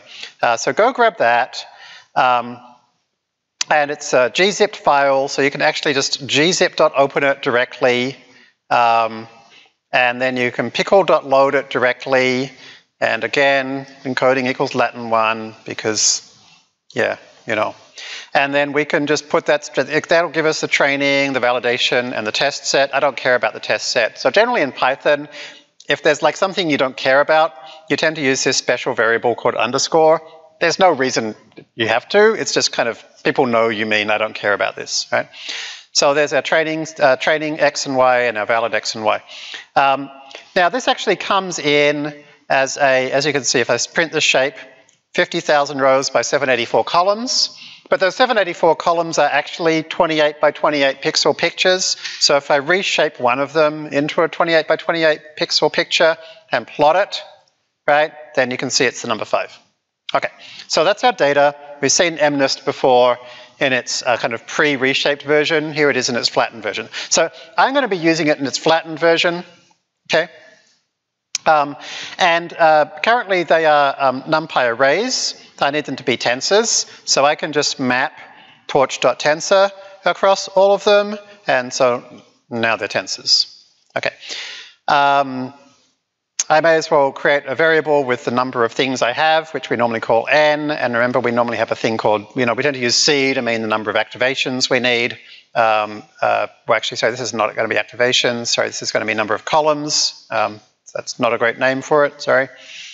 Okay, so there we are. And then the y, not surprisingly, the minimum value is 0, and the maximum value is 9, because that's the actual number we're trying to predict. Great. So in lesson 2 SGD, we created a data where we actually added a column of 1s on so that we didn't have to worry about bias. We're not going to do that. We're going to have PyTorch do that kind of implicitly for us. We had to write our own MSV function. We're not going to do that. We had to write our own little matrix multiplication thing. We're not going to do that. We're going to have PyTorch do all this stuff for us now. Okay? And what's more, and really important, we're going to do mini batches, right? Because this is a big enough data set. We probably don't want to do it all at once. So if you want to do mini batches, so we're not going to use too much fast AI stuff here. PyTorch has something called tensor dataset that basically grabs any kind of tensor, two tensors, and creates a dataset. Remember, a dataset is something where if you index into it, you get back an X value and a Y value, just one of them.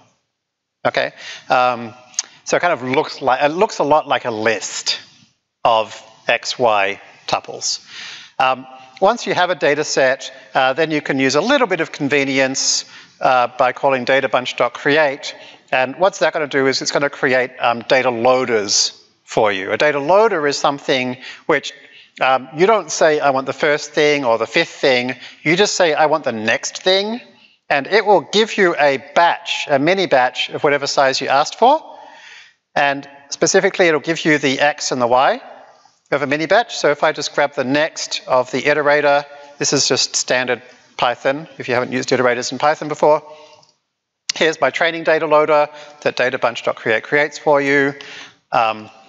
And you can check that, as you would expect, the X is 64 by 784, because there's 784 pixels flattened out, 64 in a mini batch.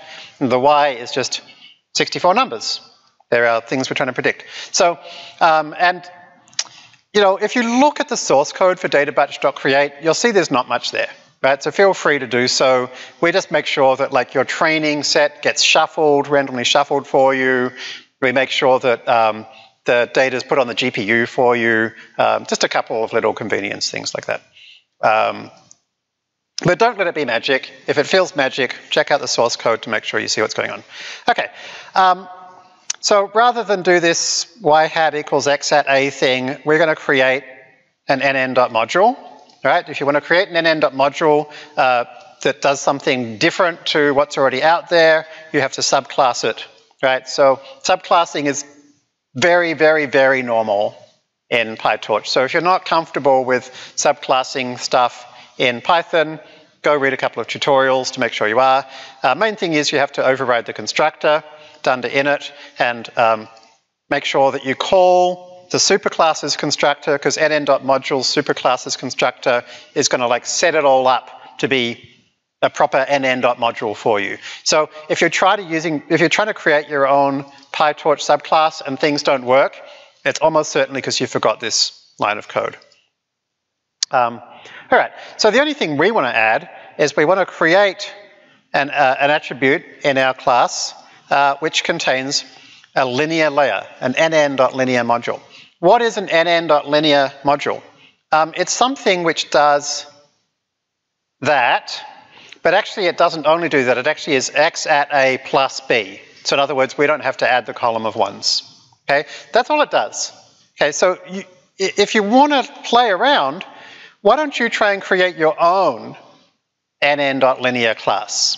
You could create something called myLinear, and it'll take you, you know, depending on your PyTorch background, an hour or two.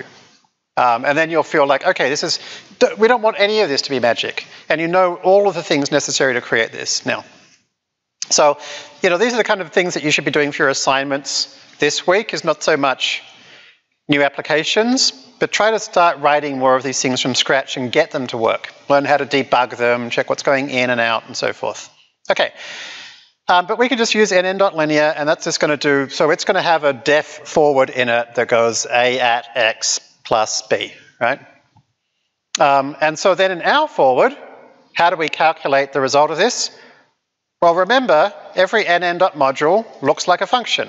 So we pass our x mini batch, so I tend to use xb to mean a batch of x, to self.lin, and that's going to give us back the result of the a at x plus b on this mini batch. So this is a logistic regression model. A logistic regression model is also known as a neural net with no hidden layers. So it's a one-layer neural net, no nonlinearities. Because we're doing stuff ourselves a little bit, we have to put the weight matrices, the parameters, onto the GPU manually. So just type .CUDA to do that. So here's our model. And as you can see, the nn.module machinery has automatically given us a representation of it. It's automatically stored the .lin thing, and it's telling us what's inside it. So there's a lot of little conveniences that PyTorch does for us. So if you look now at model.lin, you can see, not surprisingly, here it is.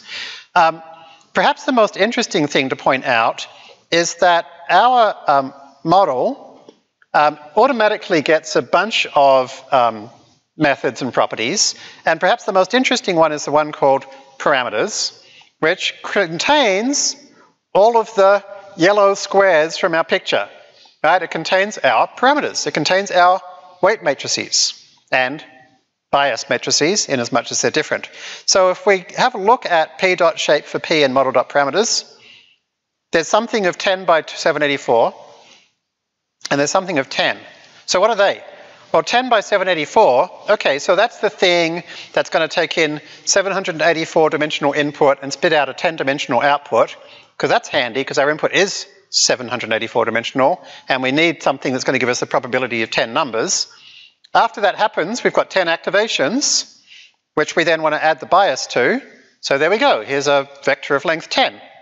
So you can see why this model we've created has exactly the stuff that we need to do our AX plus B. So let's grab a learning rate. We're going to come back to this loss function in a moment, but we can't use we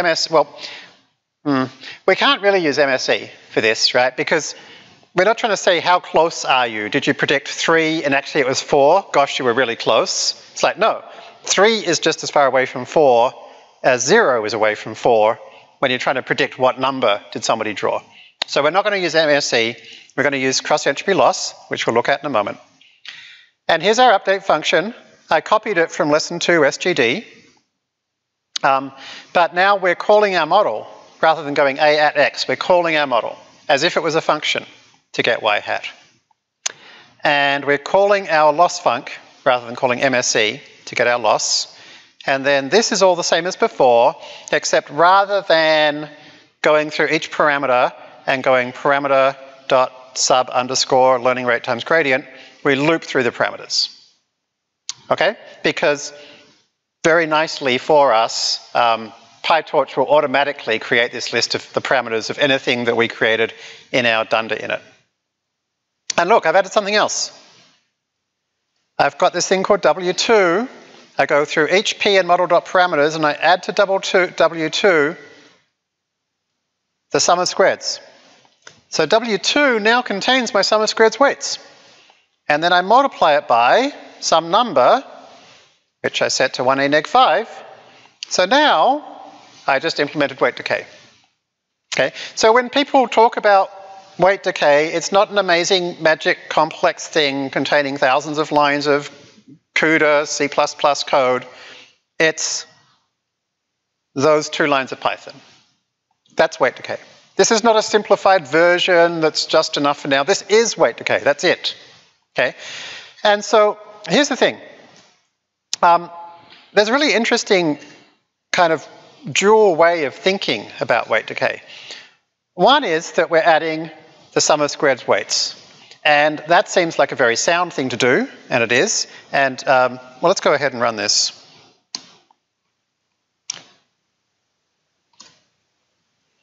So here I've just got a list comprehension that's going through my data loader.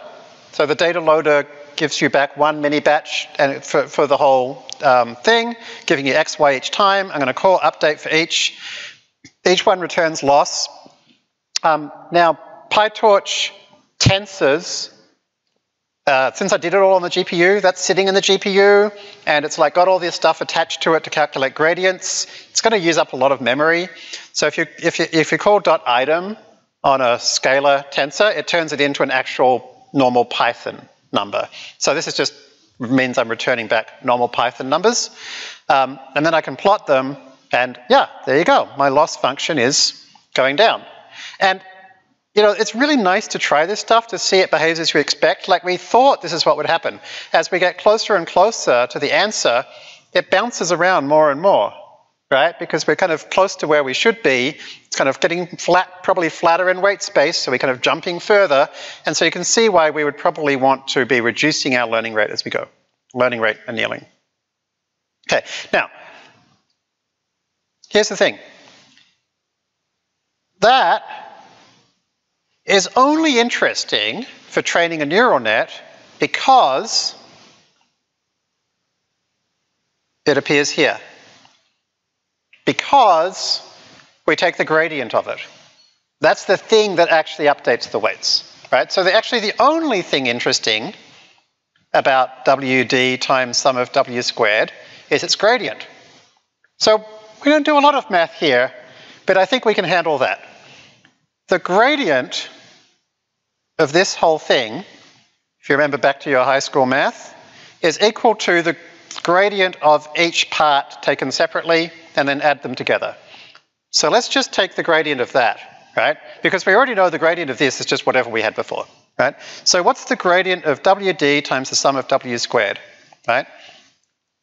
Let's remove the sum and pretend there's just one parameter. It doesn't change the generality of it. So the gradient of WD times W squared. So what's the gradient of that with respect to W? It's just 2 WD times W. Right? And so remember, this is our constant, which in our case was like, well, in that little loop, it was 1e neg 5. Okay? And that's our weights. And like, we could replace WD with like 2WD without loss of generality, so let's throw away the 2. So in other words, all weight decay does is it subtracts some constant times the weights every time we do a batch. So that's why it's called weight decay, right? When it's in this form where we add the square to the loss function, that's called L2 regularization. When it's in this form, where we subtract WD times weights from the gradients. That's called weight decay. And they are kind of mathematically identical. For everything we've seen so far, in fact, they are mathematically identical. Right? And we'll see in a moment a place where they're not, where things get interesting. Okay, so this is just a really important tool you now have in your toolbox. You can make giant neural networks, right, and still avoid overfitting by adding more weight decay. Okay? Or you could use really small data sets with moderately large-sized models and avoid overfitting with weight decay. It's not magic, right? Like, you might still find you don't have enough data, in which case, like, you get to the point where you're not overfitting by adding lots of weight decay and it's just not training very well. That can happen, right? But at least this is something that you can now play around with. Just to kind of go on here, now that we've got this update function, we could replace this MNIST logistic with MNIST neural network and build a neural network from scratch. Right, now we just need 2 linear layers. Right? And the first one, we could use a weight matrix of size 50. And so we then need to make sure that the second linear layer has an input of size 50, so it matches. The final layer has to have an output of size 10, because that's the number of classes we're predicting. And so now our forward just goes, do a linear layer, calculate ReLU, do a second linear layer, and now we've actually created a neural net from scratch. I mean, we didn't write it in linear, but you can write it yourself, or you could like do the matrices directly. You know how to. So again, you know, if we go model.CUDA, and then we can calculate losses with the exact same update function, there it goes, right? So this is why this kind of idea of neural nets is so easy, right? Once you have something that can do gradient descent, right, then you can try different models. And then you can start to add more PyTorch stuff. So like, rather than doing all this stuff yourself, why not just go opt equals optim dot something. So the something we've done so far is SGD. And so now you're saying to PyTorch, I want you to take these parameters and optimize them using SGD. And so this now, rather than saying for P in parameters, P minus equals LR times P dot grad, you just say opt dot step. It's the same thing. Okay, it's just less code, right? But, and it does the same thing. But the reason it's kind of particularly interesting is that now you can replace SGD with Atom, for example, and you can even add things like weight decay, right? Because like, there's more stuff that's kind of in these things for you, right? So that's why we tend to use, you know, optim.blah. So behind the scenes, this is actually what we do in FastAI. So if I go optim.sgd, okay, so there's that, right? And so that's just that picture. But if we change to a different optimizer,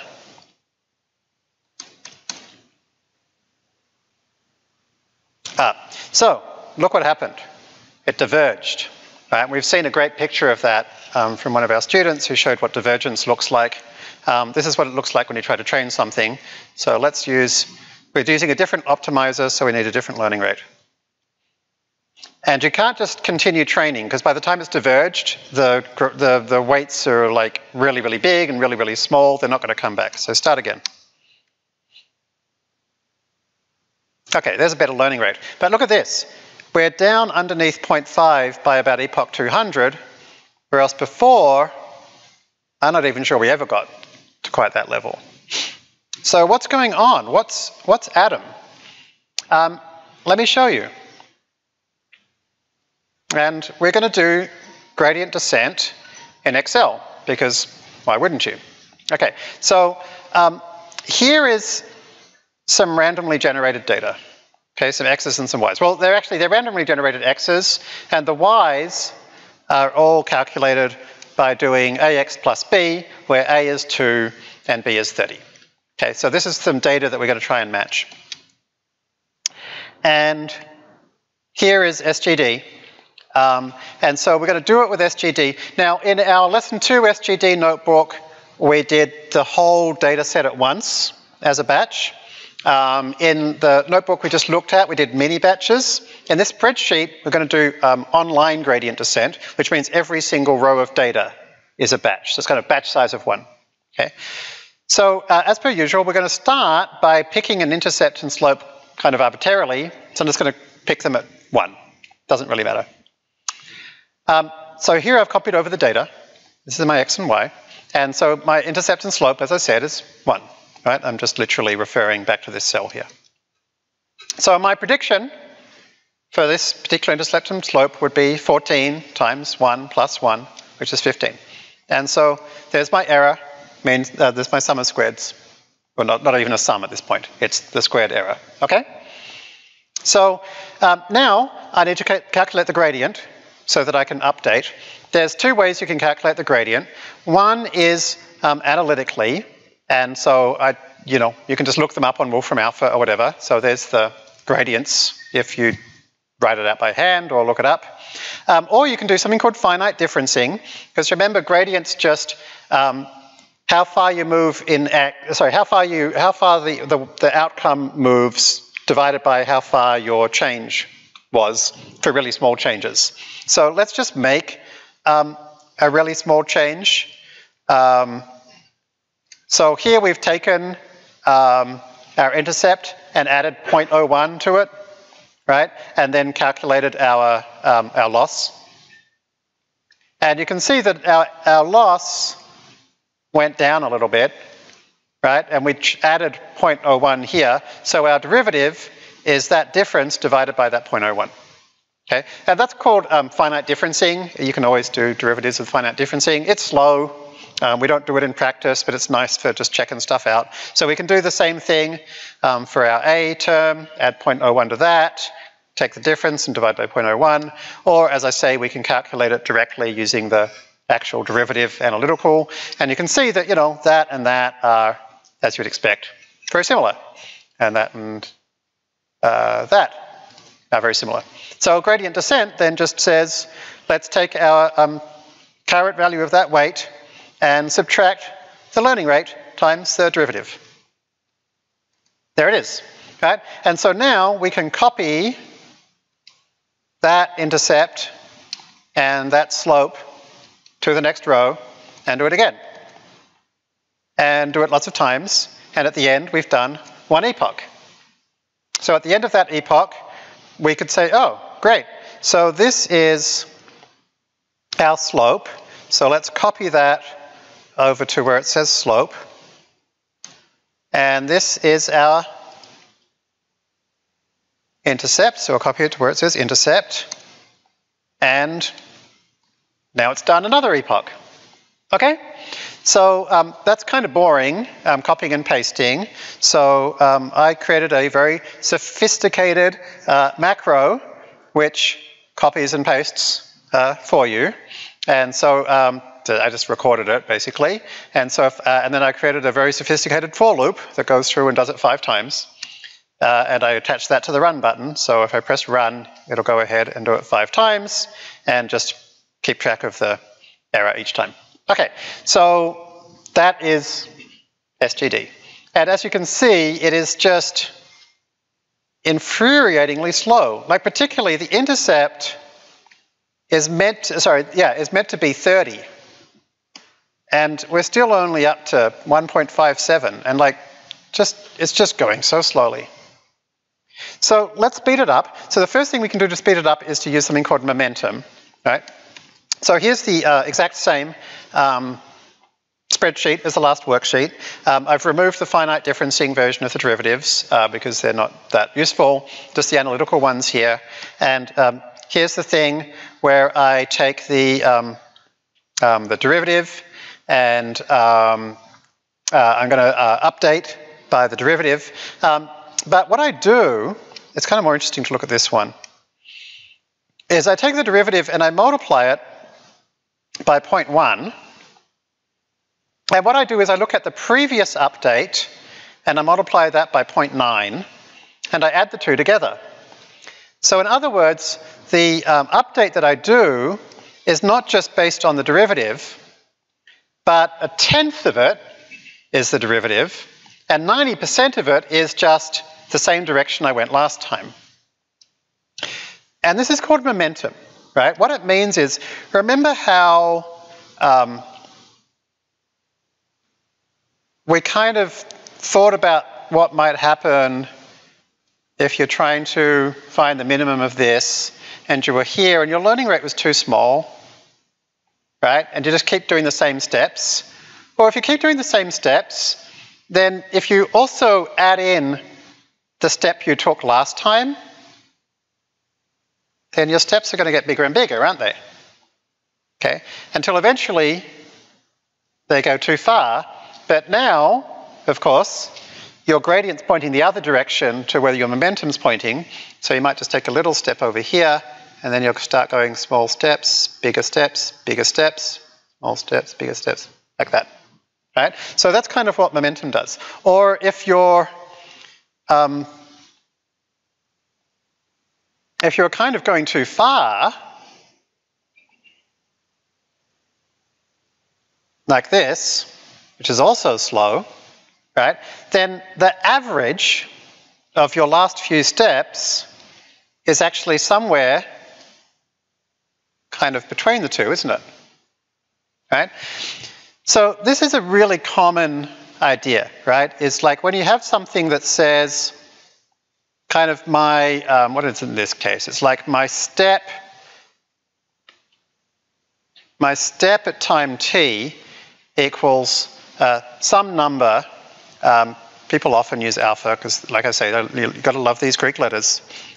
Some number times the actual thing I want to do, right? So it might, in this case, it's like the gradient, right? Plus 1 minus alpha times whatever you had last time, st minus 1. This thing here is called an exponentially weighted moving average. And the reason why is that if you think about it, these 1 minus alphas are going to multiply. So st minus 2 is in here with a kind of a 1 minus alpha squared. And st minus 3 is in there with a 1 minus alpha cubed. So in other words, this ends up being the actual thing I want plus a weighted average of the last few time periods where the most recent ones are exponentially higher weighted. Okay? And this is going to keep popping up again and again. Right? So that's what momentum is. It says I want to go based on the current gradient plus the exponentially weighted moving average of my last few steps. So that's useful. That's called SGD with momentum. And we can do it by changing this here to saying SGD momentum. And momentum 0.9 is really common. It's, I don't know, it's so common it's always 0.9 just about for basic stuff.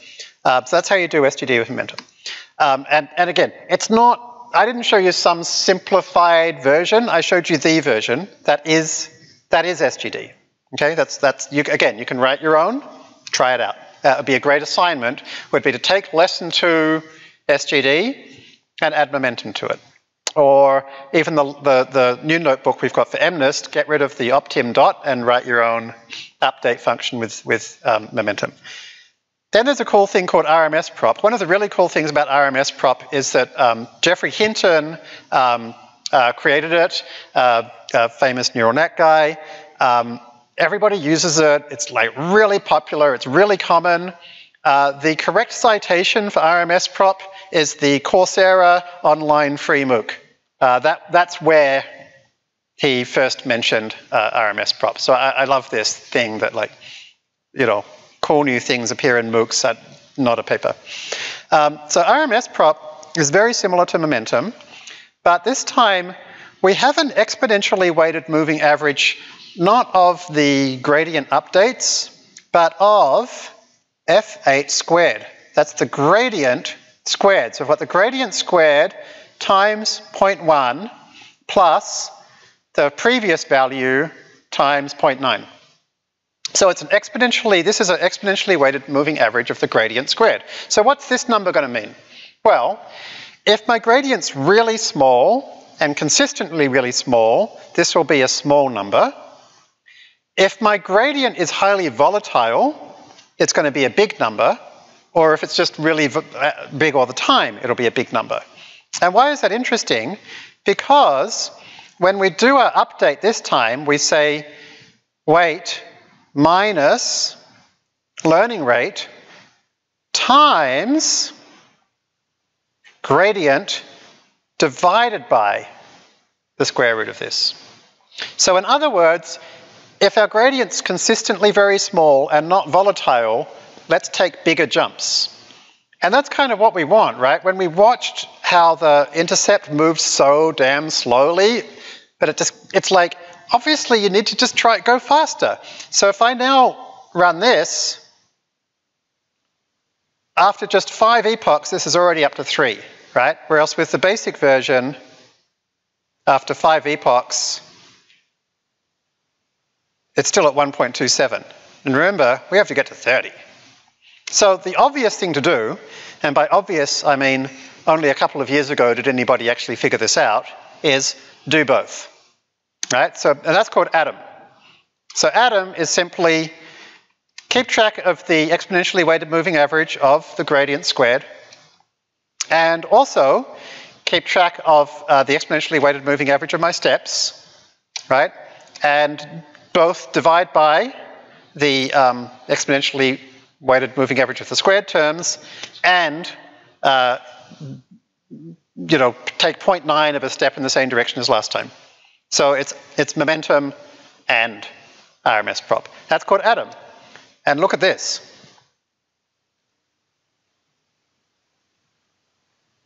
Okay, 5 steps, we're at 25. Okay, so these optimizers, people call them dynamic learning rates. A lot of people have the misunderstanding that you don't have to set a learning rate. Of course you do, right? It's just like trying to identify parameters that need to move faster, or are consistently going in the same direction. It doesn't mean you don't need learning rates. We still have a learning rate. Okay, and in fact, if I run this again, currently my error, no, just do it again. So we're trying to get to 30,2. So if I run it again,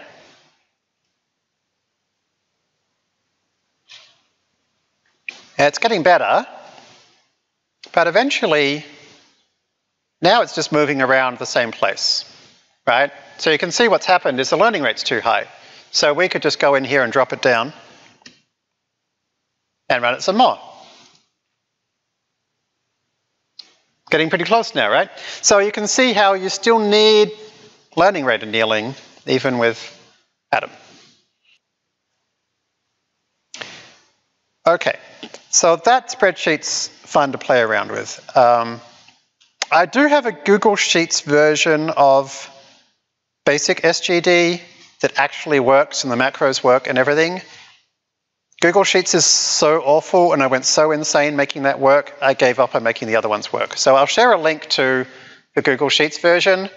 Oh my God. They do have a macro language, but it's just ridiculous. So anyway, if somebody feels like fighting it to actually get all the other ones to work, they will work. It's just annoying. So maybe somebody can get this working on Google Sheets too. Okay, so that's weight decay and ATOM. And ATOM is amazingly fast. And let's go back to this one. But we don't tend to use optim.whatever and create the optimizer ourselves and all that stuff, because instead we tend to use Learner. But Learner's just doing those things for you, right? Again, there's no magic, right? So if you create a Learner, you say, here's my data bunch, here's my PyTorch nn.module instance, here's my loss function, and here are my metrics. Remember, the metrics are just stuff to print out, That's it, right? Then you just get a few nice things, like learn.lrfind starts working and it starts recording this. And you can say fit one cycle instead of just fit. But like these things really help a lot. Like by using the learning rate finder, I found a good learning rate. And then like look at this, my loss here, 0.13. Here I wasn't getting much beneath 0.5. Right? So these tweaks make huge differences, not tiny differences. And this is still just one epoch. Now, what does fit one cycle do? What does it really do? This is what it really does. Right? And we've seen this chart on the left before. Just to remind you, this is plotting the learning rate per batch. Right? Remember, Adam has a learning rate. And we use Adam by default, or minor variation, which we might try to talk about. So the learning rate starts really low, and it increases about half the time, and then it decreases about half the time. Because at the very start, we don't know where we are, right? So we're in some part of function space that's just bumpy as all hell, right? So if you start jumping around, those bumps have big gradients and it'll throw you into crazy parts of the space, right? So start slow.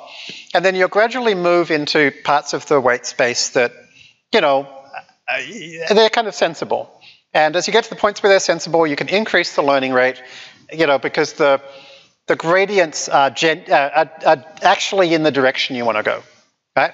And then, as we've discussed a few times, as you get close to the final answer, you need to anneal your learning rate to hone in on it. But here's the interesting thing. On the left is the momentum plot. And actually, every time our learning rate is small, our momentum is high. Why is that? Because if you do have a small learning rate, but you keep going in the same direction, you may as well go faster. Right? But if you're jumping really far, don't like jump really far because it's going to throw you off, right? And then as you get to the end again, you're fine-tuning in, but actually if you keep going in the same direction again and again, go faster, right? So this combination is called one cycle, and it's just this amazing, like it's a simple thing, but it's astonishing. Like this can help you get what's called superconvergence that can let you train 10 times faster. And this is just last year's paper. And some of you may have seen the interview with Leslie Smith that I did last week. Amazing guy, incredibly humble. And also, I should say, somebody who is doing groundbreaking research well into his 60s. And all of these things are inspiring. I'll show you something else interesting. When you plot the losses with FastAI, it doesn't look like that. It looks like that. Why is that? Because FastAI calculates the exponentially weighted moving average of the losses for you. Right? So this concept of exponentially weighted stuff, it's just really handy. And I use it all the time. And one of the things is to make it easier to read these charts. Okay? It does mean that these charts from FastAI might be kind of an epoch or two, sorry, a batch or two behind where they should be. You know, there's that slight downside when you use an exponentially weighted moving average is you've got a little bit of history in there as well, but it can make it much easier to see what's going on.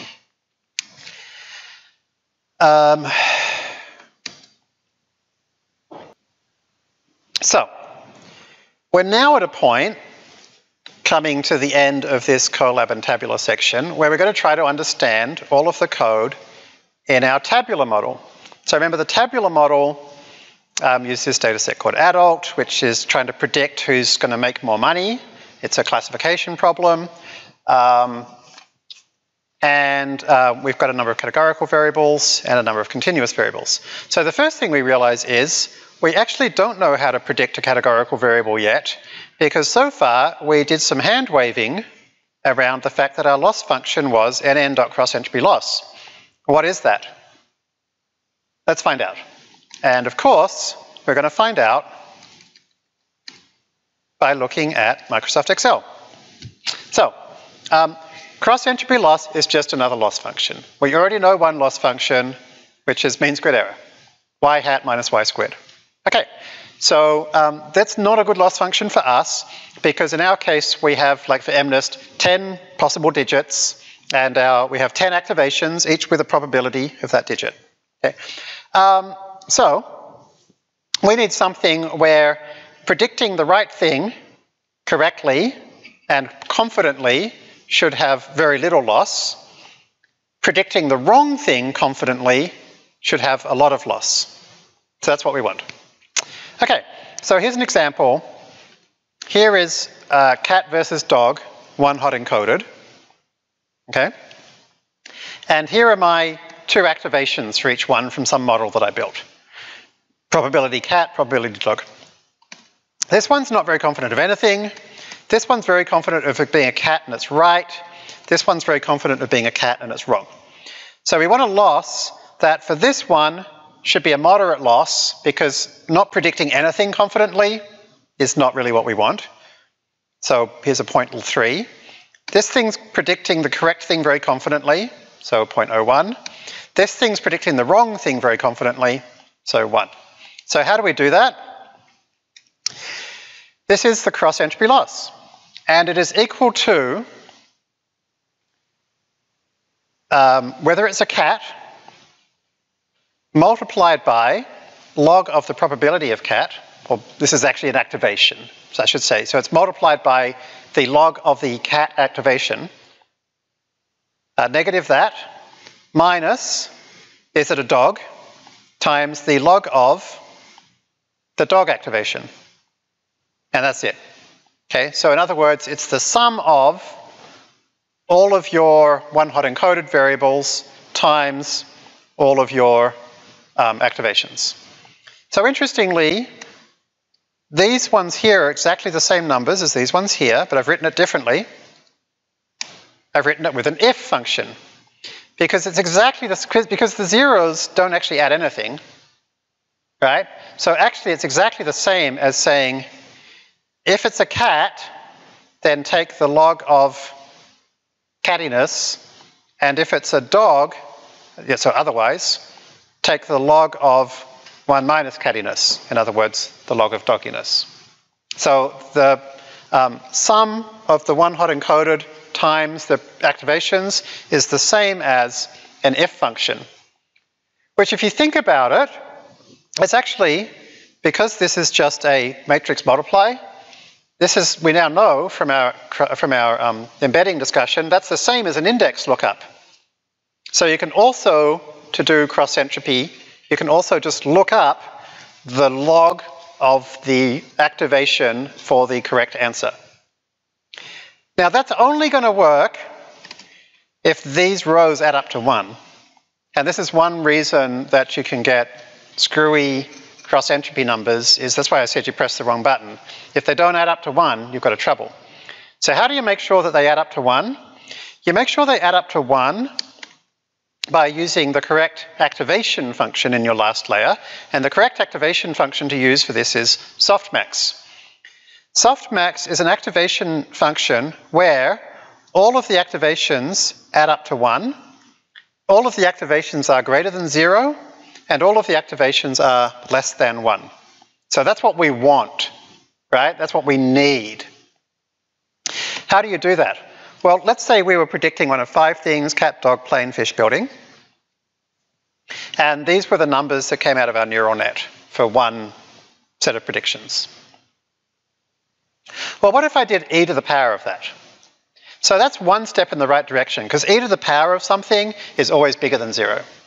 So there's a bunch of numbers that are always bigger than 0. Here's the sum of those numbers. Here is e to the number divided by the sum of e to the number.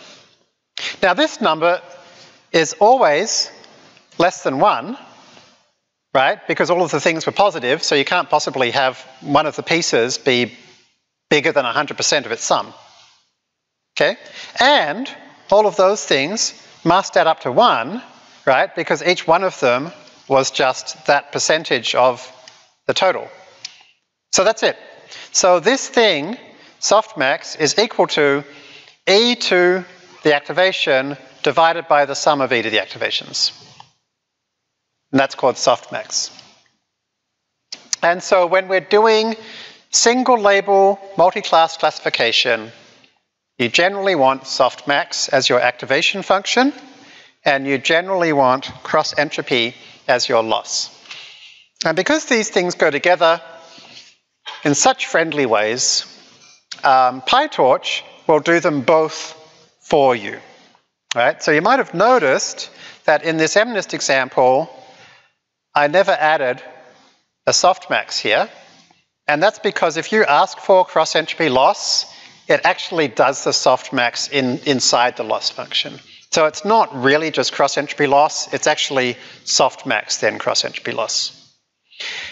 So you've probably noticed this, but sometimes your predictions from your models will come out looking more like this, pretty big numbers with negatives in, rather than this, numbers between 0 and 1 that add up to 1. The reason would be that PyTorch, it's a PyTorch model that doesn't have a softmax in, because we're using cross entropy loss, and so you might have to do the softmax for it. FastAI is getting increasingly good at knowing when this is happening. Generally, if you're using a loss function that we recognize, when you get the predictions, we will try to add the softmax in there for you. But particularly if you're using a custom loss function that might call an n.crossentropy loss behind the scenes or something like that, you might find yourself with this situation. We only have 3 minutes left, but I'm going to point something out to you, which is that next week, when we finish off tabular, which we'll do in like the first 10 minutes, this is forward in tabular.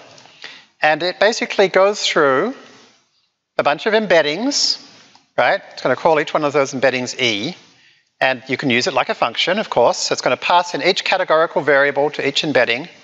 It's going to concatenate them together into a single matrix. It's going to then call a bunch of layers, which are basically a bunch of linear layers. And then it's going to do our sigmoid trick. And then there's only 2 new things we need to learn. One is dropout, and the other is the n-cont batch norm. And these are 2 additional regularization strategies. Right? They're basically, batch norm does more than just regularization, but amongst other things it does regularization. And the basic ways you regularize your model are weight decay, batch norm, and dropout. Okay, and then you can also avoid overfitting using something called data augmentation. So batch norm and dropout we're going to touch on at the start of next week. And we're also going to look at data augmentation, and then we're also going to look at what convolutions are, and we're going to learn some new computer vision architectures and some new computer vision applications. But basically, we're very nearly there. You already know how the entirety of collab.py, fastai.collab works. You know why it's there and what it does, and you're very close to knowing what the entirety of tabular model does. And this tabular model is actually the one that if you run it on Rossmann, you'll get the same answer that I showed you in that paper. You'll get that second place result. In fact, even a little bit better. I'll show you next week, if I remember, how I actually ran some additional experiments where I figured out some minor tweaks that can do even slightly better than that. So yeah, we'll see you next week. Thanks very much and enjoy the smoke outside.